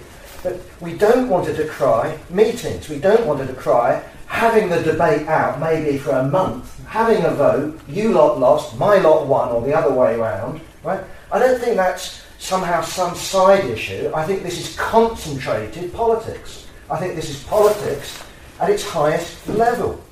So, to me, I don't like the description of the boring stuff. I think it's necessary. Sometimes it can be boring, sometimes it can be bloody exciting. Meetings where there are splits, usually, yes, do result in some people being demoralised, but you read the descriptions of them. Formation, I'll finish with this. The formation of the German Communist Party out of the independent Social Democrats in Germany. I don't know if anyone's read the description, right? This is a mass party, by the way, consisting of, is it 500,000, maybe 750,000 people. It's divided into two, the pro-communist side and the right wing. They're throwing chairs at each other. I'm not advising that, by the way. I'm not advocating that. But the idea that was boring, and that included an 8-hour speech by Gregory Zinoviev in German in the midst of heckling, people getting up and saying that's a load of rubbish and all the rest of it. Described by the German press at the time as the speech of the century. So let's not dismiss our movement and how thrilling our debates can be, because I think our movement does, our whole movement does hold the future of humanity. All of us in that sense are the hope that humanity has. If we gave up, then I don't think there's any hope. So I think I probably phrased the boring thing wrong, but I think you were right to criticise me. I think what I was trying to get at is that the right and the Labour Party have held it for so long that they've kind of just hollowed it out and depoliticised it. So when I say it's boring, it's you can go to a CLP meeting sometimes and there's not very much politics talked about. You get talked about an MEP, and sometimes you can feel like your time's not being used very well. But actually, the important point is you've got to inject that politics yourself. You've got to take motions to criticise your councillors, which Momentum in Lambeth are doing. They criticise the councillors quite hard over some of the stuff they're doing. So actually, the point why I'm in Scarborough is that the right will try, boring, they'll try and use our political disagreements as the left creating disunity, when actually, we want to have a respectful, comradely debate. We want to win. and they'll try and spin that. So actually, yeah, the point is that like the reason it's boring is because the right has just been allowed to kind of depoliticise things. But I think people should join the Labour Party. And it's not only about fighting about the big issues, but they just need to like liven it up and make it like the kind of thing you said. Like I don't know about 8-hour speeches, no one can do that, but there should be like thrilling speeches and like showdowns at the Labour Party conference when you see our piece. So I agree with you that. In terms of like where things are going, I think essentially, yeah, I think we can get somewhere. And I think we can get socialism as the was one. Do what I do. I think we've got an issue where, like, basically, like the Labour movement in Britain, the Labour movement internationally, has just taken hell of a kick in over the last few years. It's figuring out lots of questions to the way the world's changed, and I think it's sometimes going to be a case of like kind of 2 steps forward, 3 steps back. So Syriza, which showed us a promise like a year ago, were completely battered by the Troika, and I think we're going to have loads of those just like really horrible losses along the way. But that's why it's important to actually convince people of the underlying ideas. That's why it's important to convince people of like what socialism is as a tangible idea.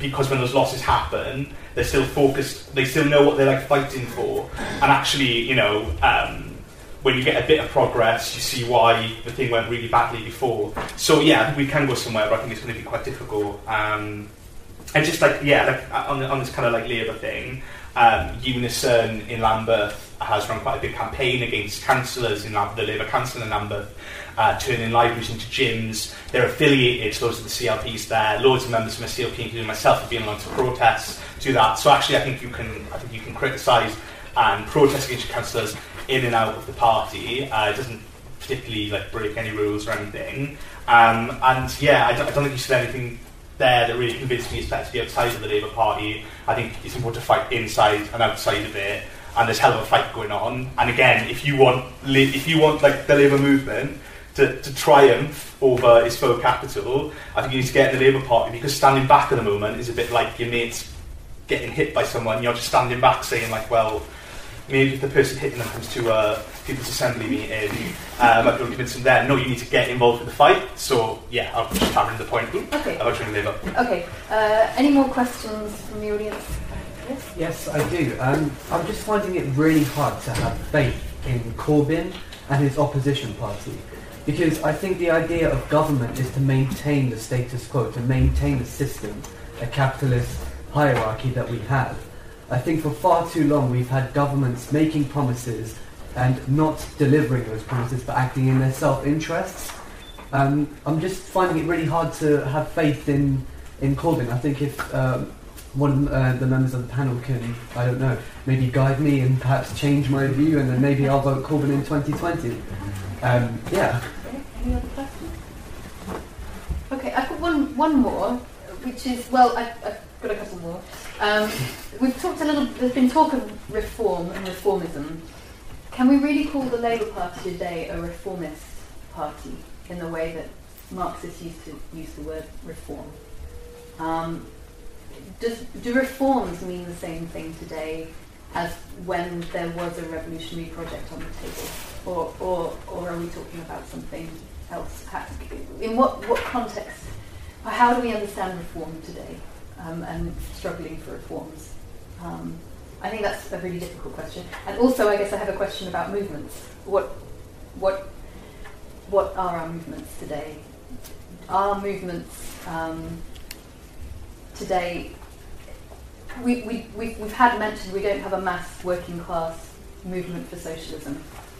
So what are the movements today? What really is their political potential at the moment, and what are their limitations as well? On that. Yeah. Again, I don't want to sort of once more onto the membership or not of the Labour Party question. I mean, okay. Well, yeah, could we take these questions first and then come back? Okay. Yeah, okay. Sorry, I don't want to pile on too much. Sorry. Bureaucratic No. I want to hear about reforms, and I want to hear about faith in Corbyn, and I will bring you back in, I promise. Faith in Corbyn. I think even the people who are arguing more strongly for Corbyn than I am are not saying you should have faith or expect things to come from him. I think they are saying which sounds a little too much like the German social democracy at the start of the last century, but the movement is everything and the goal is not the point. And then the question is how you do that, because if you do it wrongly, as you were saying, in fact, that's where you get demoralization. People have incredible victory parties. And I saw people get confused about Tony Blair. Very sensible people. And the Socialist Workers' Party had I had a car then going around Russell Square, and it said, "Hold Blair to his promises." And I thought, I don't want to hold Blair to his promises. Actually, he kept them very well. And so it shouldn't be that way about Corbyn, and it should not focus on a single person. He's not the best person to be the leader of a great charismatic movement in that sense. So maybe that's a good thing. But so I don't think even the people who are talking about that. Gets back to the expressive politics in a way, that's what's going on now. People don't know exactly what changes they want, but they are fed up with the status quo, as people have been saying. And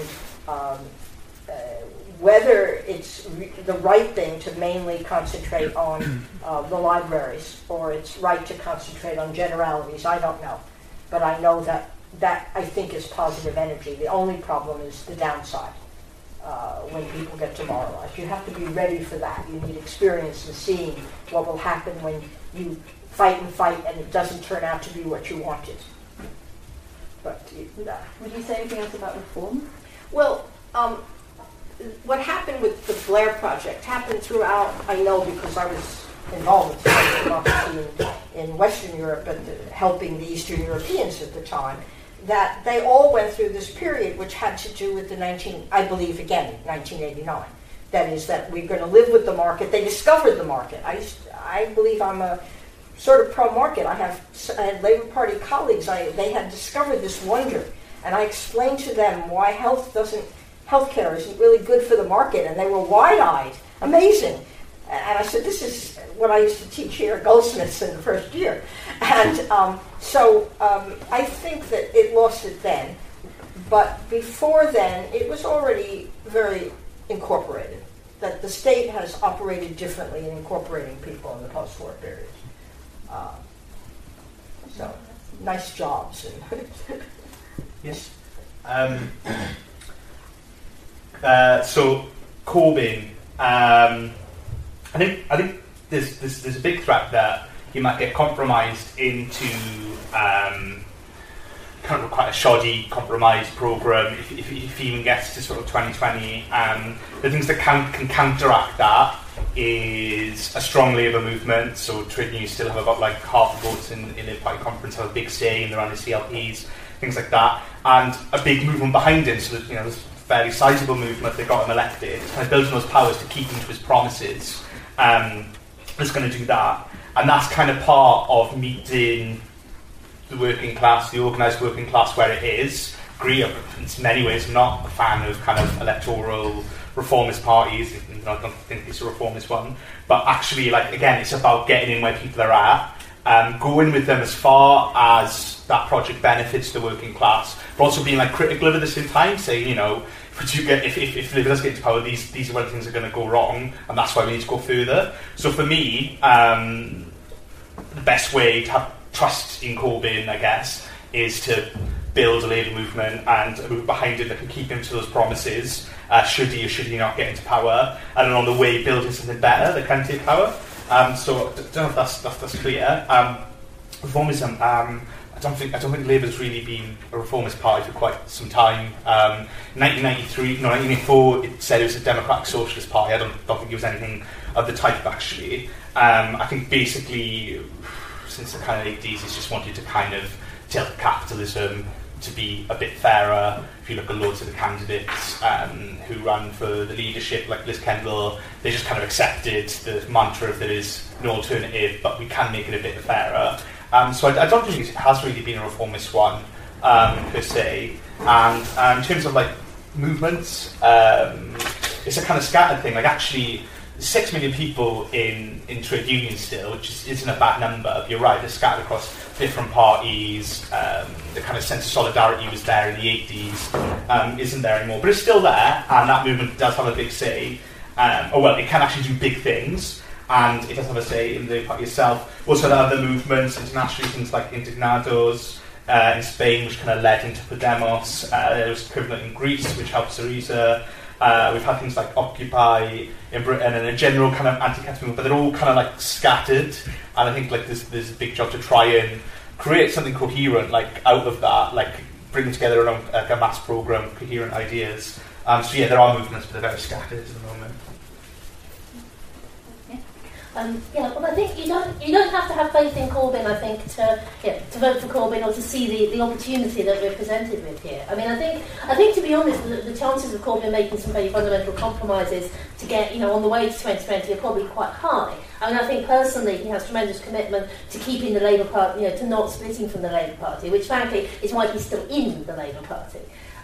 So I think, I wouldn't bet against him in making some fundamental compromises, but I think the way that the best way that I see this possibly playing out, and I'm not saying this is the thing that's likely to happen, is that say he gets to 2020 and he's still Labour leader and he's fought off the challenge of the right, and he stands on a reasonably left-wing platform, which would be perceived probably as being much more left-wing than it was, because there would be such a move of enthusiasm and, okay, we're really changing things, and people wouldn't be looking at the detail and saying, oh, well, actually, that's more reformist than we thought. So he gets elected. And then, as people have said, he wouldn't be allowed to then usher in full socialism. Of course he wouldn't. But the question then is, well, what do you do about that? Does everyone who voted for him on the basis that we were going to elect a socialist prime minister just go, oh, well, that was a shame, nice while it lasted?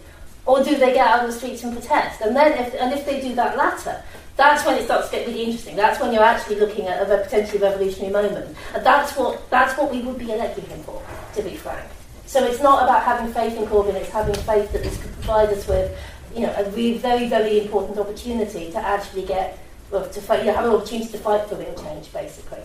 I mean, the question about reformism, I think, it is different when it's not, you're not being offered reforms because otherwise there'll be revolution. I mean, obviously the most recent example is 1945, where I think that the welfare state does actually come out of this very real fear of actually very radicalised proletariat who are like, in the army with guns. I mean, this is kind of, okay, we are afraid that we will be facing a revolution, so therefore we will put significant reforms in place. Obviously it's different when there isn't there. But I do refer to the Labour Party as a reformist party. I think that's important, and it is a way of pointing out that they're not actually the same as the Tories. There is a fundamental difference there, and it's important to remember that. Yeah. Corbyn. I certainly wouldn't preach faith in Corbyn. I'd be very reluctant to do that. I'd actually say, if you're going to vote Corbyn, do so without any illusions. If that's boosting him up, but I think we ought to see him for what he is.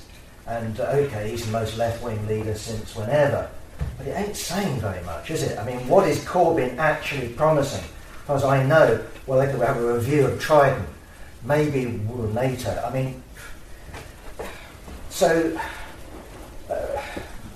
think we need to see what's possible and what's not possible in this moment. I think that the Corbyn thing has given us, on the left, an opportunity in the same way that Sanders has, not that he is our sort of socialist, in the sense to put forward the arguments for socialism. And that's my version of it. In my version of it is, Corbyn's election as leader, given the complete hostility of the PLP, has given us an opportunity to try to change the Labour Party. If you don't succeed, you don't succeed. But I agree that not to try, to me, is just not seeing the woods for the trees at the moment. Okay. Is the Labour Party reformist? It's a bit like what we've been talking about, social democracy and all the rest of it. If you mean by reformist, this is a reformist, strategy for socialism? Quite clearly not. Does it promise to tinker a bit here and tinker a bit there? Of course it does. But we're not dealing with a modern version of Bernsteinism. The present-day Labour Party and the majority of the working class movement is way to the right of Edward Bernstein and the revisionist wing of German social democracy. I mean, they're not talking about an alternative society. They are talking about a nicer market. I think that's an utter illusion. I think the market leads to where we are. It's not in the interests of ordinary people to promote the market. It's in our interest to actually oppose the market. That's what the NHS is. That's what free education is. And the more they marketise it, the less it's in our in our human interest. I will agree with Judith on this one again. Jamie, you keep using the word power, and I agree with it. I know you don't need to be lectured on this one. It's quite clear. Although we say Corbyn comes to power, right, or the Labour Party comes to power, this is not state power. We've talked about the army threatening Corbyn, right? And I think that's real. I don't think that's fiction or what's the name of the book, A Very British Coup. I think this is the sort of territory we could perhaps go into. I mean, Explain that. Well, okay, that's right. There was a book by a guy called Chris Mullen, who was a Labour MP, but he wrote a very, famous book, at least in my circle. It was also was it a film? It's on the TV. It's on some forum. Okay. It's a left-wing Labour government gets elected, and the dark forces of the state overthrow it. That's the long and the short of it. I mean, could that happen? Certainly. Right? Either the dark... Exactly, and I agree with you. And in that sense, let's all go on to the streets. And I would be on the streets, and if I could arm the working class under those... I mean, seriously, I'm being serious now. I would arm the working class to defend the Corbyn government against an army coup. But, and this is where I think we perhaps disagree, I don't think revolutions are just born by people in anger saying, Christ, I'm not going to stand for that, let's go out on the streets. And then we say, let's have a revolution. Right? I think that's a misreading of Russia. I think, it's a misreading of history. I don't think it's Marxism, I think it's anarchism. Right? In my version of the Russian Revolution, Lenin and the Bolsheviks were the mass party of the working class going back to 1905. Right? They were a mass party with deep roots. In 1912, the Bolsheviks win every single worker MP. And I think unless we've done that sort of work, then what we're actually dealing with under those circumstances is not revolution, but counter-revolution. And, think about Chile. Loads of people went out onto the streets. But where did we end up? We ended up in Santiago football stadium, not celebrating, right, but being tortured by the bastards. So, in my view, the revolutionaries, the left, need to organise. And I agree, we can do that in the Labour Party, we can do it out if we get kicked out, right? But we need to organise. And we need to organise in a way, in my view, that, well, at least the three of us here, I don't know about Judith, where you actually stand now, that we ought to be in the same organisation with the ability to argue with each other, have votes and all the rest of it. I think the organisation of the left into the 57 varieties is ridiculous. Right? Having 57 arguments or 1,000 arguments, great. 57 different organisations, it's a recipe for fucking, excuse my language, for chaos. No, it's not the way forward. So question over there. Okay, cool. Jamie, you mentioned that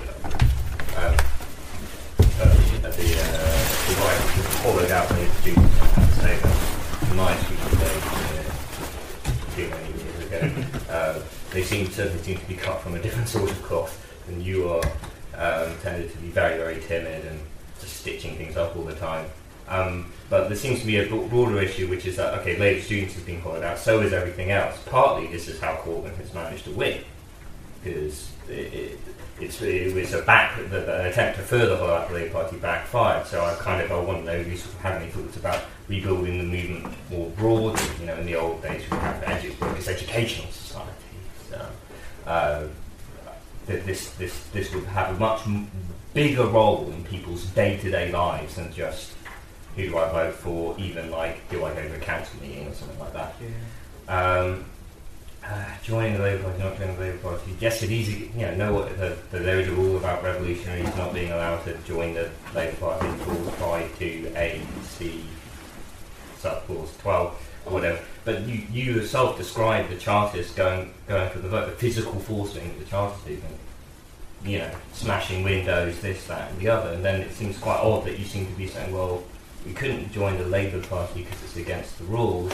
And as revolutionaries, we should obviously follow the rules set up by right-wingers in the 20s. The Communist Party, when it was trying to affiliate, didn't, politely ask. They fought for it. I don't think we're ever going to overturn that sort of rule unless we fight for it within the Labour Party. Yeah, my question is to all the panelists, but maybe particularly to Judith, as the oldest on the panel, and it's about the 60s, and the fact that, as far as I'm aware, Corbyn and Bernie Sanders were both kind of politicised in the 60s, about the 60s generation, and that generation, that kind of political period was one of something of a cultural crisis, after which there was also something of a revolutionary political uprising in different parts of the world in that time, but which led to some kind of perhaps more culturally liberal present that we have today afterwards, but which also led to what we call neoliberalism, I suppose, or Thatcher and Reagan. And I guess my question is, in what way are we in a different period today to them? And what could we learn from them? Well, we're not seeing revolutions around the world. But if you want to look at the countries that seemed inspiring, it's going the other way. And I'm not as bothered by the market as Jack is. So, in fact, I believe that the market in its proper place is part of, it's not capitalist. It didn't get invented by capitalists. And it can also be emancipatory because you don't have people telling you what to buy and sell. Obviously, the extension of the market to things like healthcare, there are good economic reasons not to do it. But Vietnam, it's a rollback, if you want to look at what's happening in Vietnam or China. And so whether or not you think, as some people don't, that it was ever socialist, it certainly is going towards the market. So it's not as inspiring. The world is more fearful. It's more like the 30s. That is, that instead of a feeling that things are going forward and there are new steps forward, maybe they're defeated a bit, but there's instead you look across the world and you see these really disturbing things. And so this is a protest movement in a different way. It's not pushing the envelope of emancipation, but it's your counterfire. It's trying to keep where we are. That's the first thing. And the movement then included, in my view, it was really, especially in the United States. I spent some of the 60s in the United States, and some here. And it was really linked with all the things we take for granted today. When I lived with somebody in Britain in 1964, it was, everybody talked about it. They're not married and they live together. I mean, it's unbelievable now, right? And some of the other changes. I'm as critical as the next person of all the, well, certainly of American racism particularly, but about gender inequality now, but the difference is enormous. And so there were those kinds of gains, which you could call reformist or social democratic, that were still to be had. And then there was a lifestyle thing for young people, which was certainly felt it more. You don't have that between your parents and the present generation, mostly. I think in some minority and ethnic communities in Britain it's still the case. And I imagine perhaps some mining communities or things like that where you still have old-fashioned values, I'm not sure. But so that's my view on the 60s and being different. And it made it easier in some ways, but it wasn't necessarily very politicized. You know, some of it was, you just have to look at what they did when they celebrated the anniversary of 1968. And they decided to have gold chocolate bricks to have paving stones and things. That it became a fashion statement. There was a little bit of that. So that's what I think. But I just add one final thing. I don't think we know enough about what is the composition of the people. I don't particularly want to see the, well, I imagine the sociologists will be mucking in there. But, who are the young people? Who were their parents? What were their values? What are they doing? We just know their age. And that's rather important, too, to know more about it. The American New Left was quite different from the British Left, too, for various reasons. So, anyway, that's enough. But you should watch some films.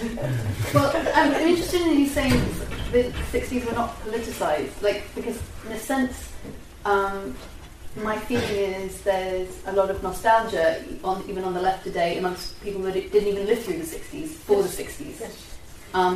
So what's that about? Because I feel like something about the Corbyn phenomenon and the Sanders phenomenon plays into that.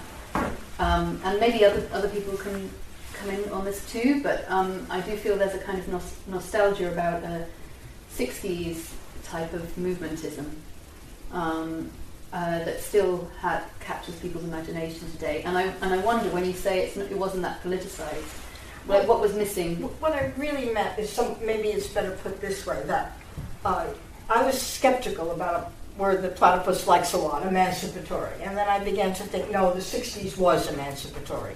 I don't mean it emancipated everybody. I meant that, this is what I meant by pushing the envelope.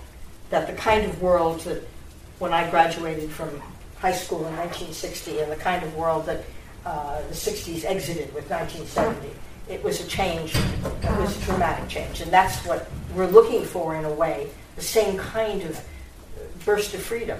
But I don't see that there's room for it in the same way. So everybody sort of belongs to a general movement. You could recognize people by how they looked. You can't tell a Corbynite except for the badge, as far as I know. They don't have a particular look.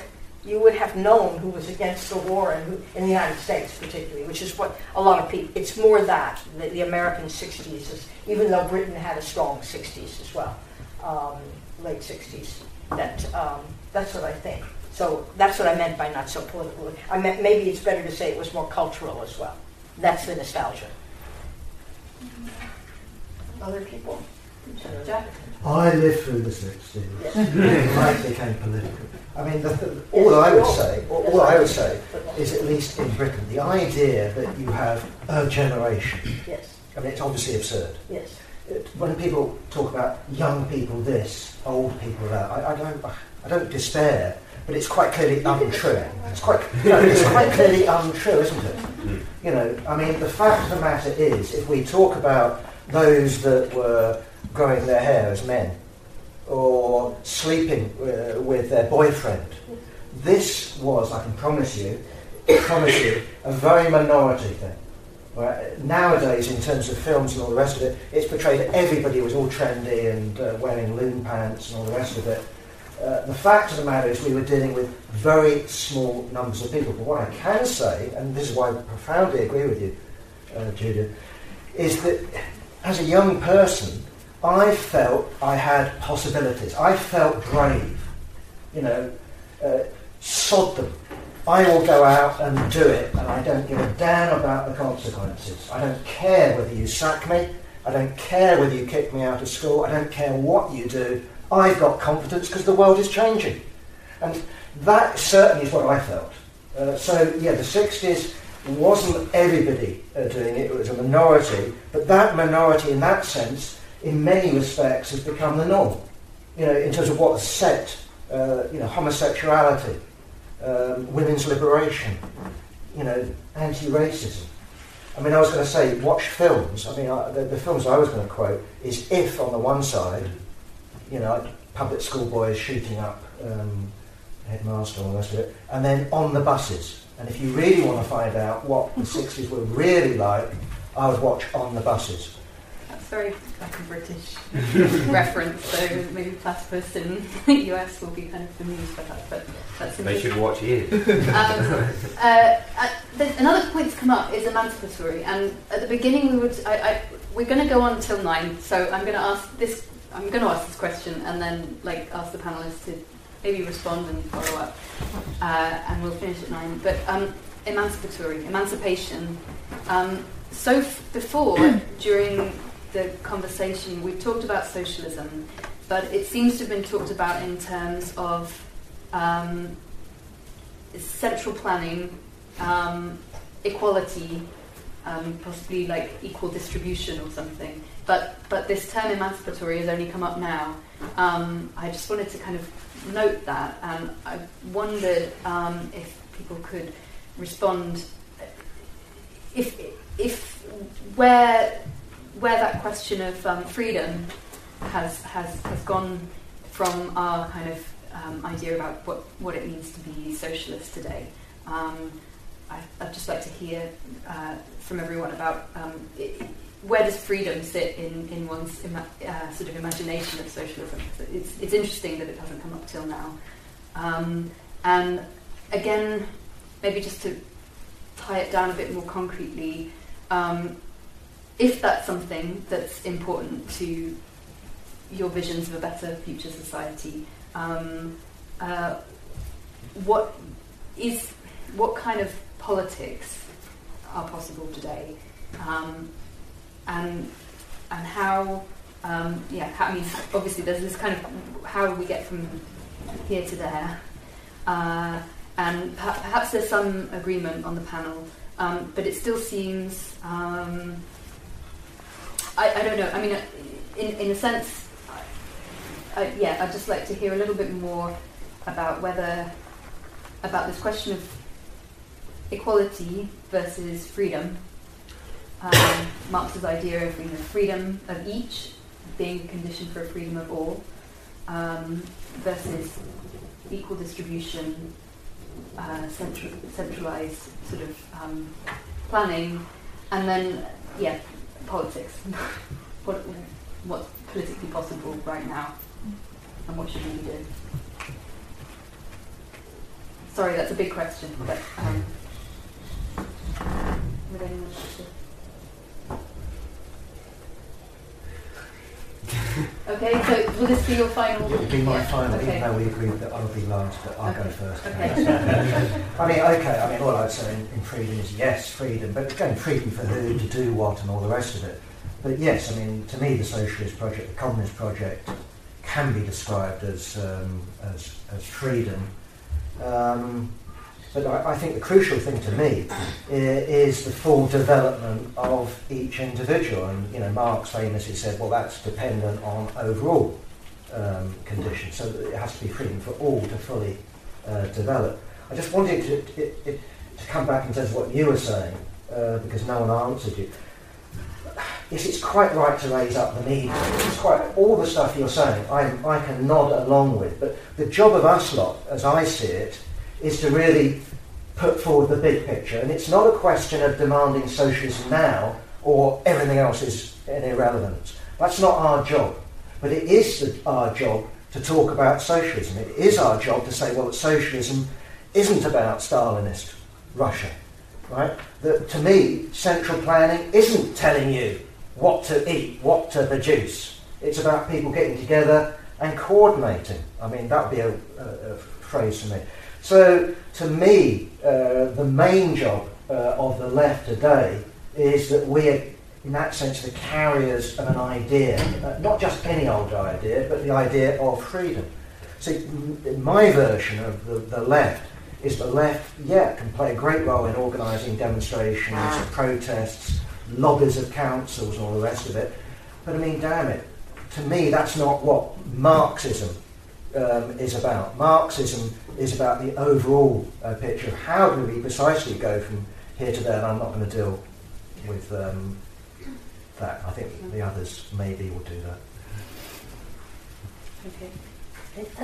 I mean, obviously, what we're talking about is an emancipatory project because we will be freeing ourselves from capitalist exploitation. But I think the reason why we don't talk about it in terms of freedom is that's a word that means something different to lots of people, and it is to quite a large extent actually owned by the right, that you have a sort of libertarian right that it's all about complete freedom from any social responsibility. So I think if we don't talk about it in those terms, that's probably why, just because it's so open to sort of misunderstanding, I think. And you don't want to sound like you're going to kind of get some guns and going to hole up in an Oregon nature reserve, which you possibly would do if you kind of led with some of that sound libertarian, I think. I also did want to come back on the points that you were making. I I mean, yeah, I think I absolutely agree with you that, you don't, it's not that you have kind of revolutionary tactics and then in all circumstances that's correct. I mean, that's a form of thinking that if you only get the headline on the front of your paper exactly right, then the proletariat will rise up. I mean, this is the importance of objective circumstances and actually being organised so that you're ready to take advantage of those objective circumstances when they are favourable. You do have to have both of those things, so I really wouldn't be wanting to imply anything different. I don't think it really matters if Corbyn himself is the right person or not. I don't think it's about him, it's about what he stands for. I mean, I would like to stress though, I mean, he's a very nice guy. I feel like they're kind of talking about him as if he's really, really awful. They're like, no, he's a lovely chap. But I think the point is that when people talk about, oh, he's not going to get enough votes, that's part of our job, which isn't necessarily about saying, okay, we have to go out and do the canvassing. It's actually about changing the conversation. I mean, this kind of brings us back to what we were just saying about the 60s and the 70s, which I can't remember the 60s, I can remember the 70s. And the thing is, in the 70s in Britain, society in general was very much more left-wing than it is now. I mean, Corbyn now looks like the most radical that there ever was. Well, he's not. In the 70s, he was not particularly remarkably left-wing, his position, just that everyone else has moved way to the right. And that's something that we, whether in the Labour Party or not, can do, is move that conversation leftwards again, move the norms leftwards. And that actually is how Labour are going to win the next election, if they're going to win. That's the only way that will happen. And that's something that can happen within the Labour Party, but also outside of it. And that's part of beginning to create those objective circumstances that you were correctly talking about. The final thing I wanted to say, I don't want to go on and on about joining the Labour Party. My point about not joining because it's breaking the rules, it's kind of, personally, I don't like lying. If I have to say I believe this to join an organisation, and actually I don't believe that, I'm not comfortable doing that. That's a personal thing, but I'm not. And the other thing, of course, is that actually it's not about revolutionaries not joining because it's against the rules, it's about revolutionaries being witch-hunted out because it's against the rules, so there's a kind of a practical thing there. But the thing I wanted to end on was this point about the sort of the left being in 57 different varieties. I mean, this is a criticism that, this is always levelled at the revolutionary left, that it's also ridiculous that we all have our different groups and why aren't we in the same organisation? And, I don't think that it really matters. I think actually it would matter if we refused to have anything to do with each other. If I insisted, no, I'm not going to be on a panel with them because I don't agree with them, that would start mattering. As long as we're working together in the campaigns that matter, it's fine that there's Weekly Worker and Counterfire. This is okay. You can read two papers. You don't have to only pick one. I think the kind of idea that the left won't get anywhere unless we all merge into one organisation, I don't think that's true. I think there's a thing called the United Front, which is where we get together and work together even though we're in separate organisations. So, I'm not going to be in Momentum, but I want very much to work with Momentum because we agree on an awful lot of fundamental things. And I think they kind of, sometimes when people raise oh, you're all just in all these little sects, it's all silly, that's kind of an excuse for not getting involved, and I think we need to get over that and understand that as long as we're working together, actually there is a growing number of us, and I think we have real possibilities to actually get to where we want to be. Cool. I don't want to come back to this Labour Party membership thing too much, but if your issue is revolutionaries getting chased out, surely it's better to actually be in there to fight for the plural Labour Party. Me and Jack sort of agree on that represents all the different tendencies. Again, it's the thing of watching you may get beat up. But I'm going to leave that question there because I think we've gone on about it far too much. Although it's important. Just to come back to the question you asked me about the kind of hollowness of I guess not just Labour students, but university life in general. Uni life isn't as political as it has been. More like the work students don't you think about declining trade union movement. Yeah. And cooperatives being derived. The co-op itself. It's not very cooperative. Yeah. So just the thing that came to mind was the National Campaign Against Fees and Cuts did in NUS, and those who don't know, there's somewhat of a left turn that's been happening for about 2 years in NUS. A majority of its NEC is essentially left-wing and have voted through a lot of left-wing policy, particularly about things like free education, which were unthinkable years ago. The NUS absolutely sold out the student movement in 2010. And you'd think from the masses of people on the streets that they were just taken over straight away, but it actually took a lot of time. I think the thing that NCFC was very good at was it's essentially a federal group, but actually just building groups on a lot of different campuses. and doing stuff around like political education, not only in terms of like, Marx, but about getting people out onto picket lines and things like that. And eventually that translated to what's slowly happening, where the left's actually able to take some power in NUS. So I think it's essentially like politicising uni life. Building in the uni is quite grassroots is quite important. I think that can essentially translate into the left winning things like Labour students, Young Labour. I don't know if we'll win them this year, but we probably will over the next few years. So that answers that. Kind of question of freedom, I think we could probably have like a whole debate about that in itself. But like, I know this is kind of vague, but I think in lots of senses it comes to the core of socialism. It's about just being able to have like a nice life. Still, when we talk about free education, it's because we want people to have a nice life where they just don't have like huge debts hanging over them. Like essentially like freedom from work in lots of ways. If we did get some sort of socialist shift, I think one of the first things we want to do is cut down the working week but keep people's pay the same and let technology take over these things, so we're not just having to like work to pay for this car that gets us to work and wherever else. And I think it's about like freeing up institutions in society. I think our education system is pretty awful, very dictatorial. Actually for charity reports like democratic education, like it's about freeing those things up, so like students can kind of like learn what they want when they want to learn it and things like that.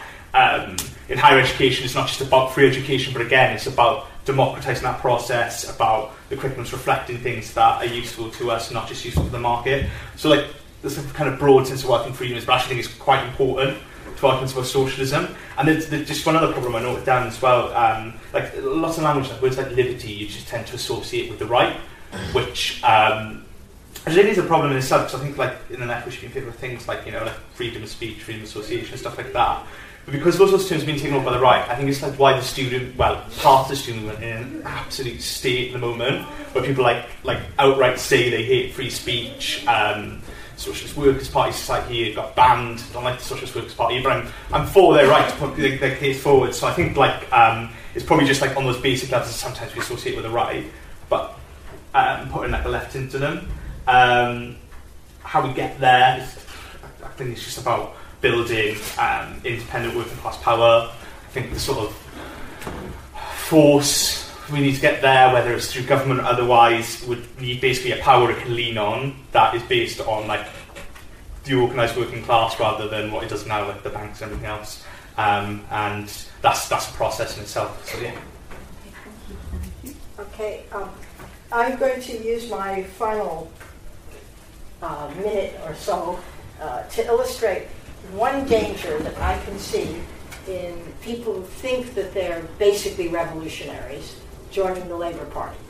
That is that I'm sitting here, I know I'm not really considering myself a leftist anymore. I've left the Labour Party twice in my life, I'm not going to do it again.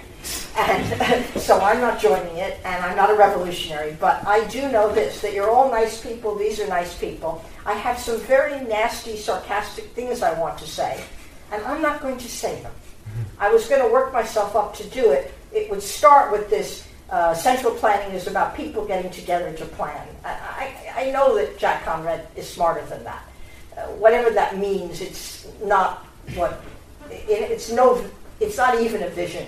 It's not even a vague outline. It doesn't make any sense to me. But I know these are intelligent people, and if I disagree, I do it politely. So what happens to people who join the Labour Party, including you start with signing something. Do you have to do anything else? That's the point. To make your politics acceptable. And the phrase that I've always heard is the idea that you put on a mask. And that's okay, because you think there's a time that's going to come when you take off the mask and they'll see the Bolshevik fangs underneath. But instead, by the time you take off the mask, you find it's grown into your face. And that's a very important point. So maybe you have to tug at your mask every once in a while. That's why I actually made myself say something slightly nasty. But believe me, it's not what I really wanted to say. And it's not enough to make people that way. So you have to be cautious about that in that sort of an atmosphere. And I think that's a problem that everybody faces. Where you draw the line, is it just signing something? I swore an oath of loyalty to Her Majesty the Queen, her heirs and successors, because I wanted a British passport. I didn't want to be an American anymore. I don't think I really betrayed something with that. But on the other hand, if I was always supposed to go and turn up for the Queen's birthday, it would be different. So I think you have to look at yourself that way when making that balance between being effective in the Labour Party and not actually doing what you were talking about, which is saying something you don't really believe. That's really all.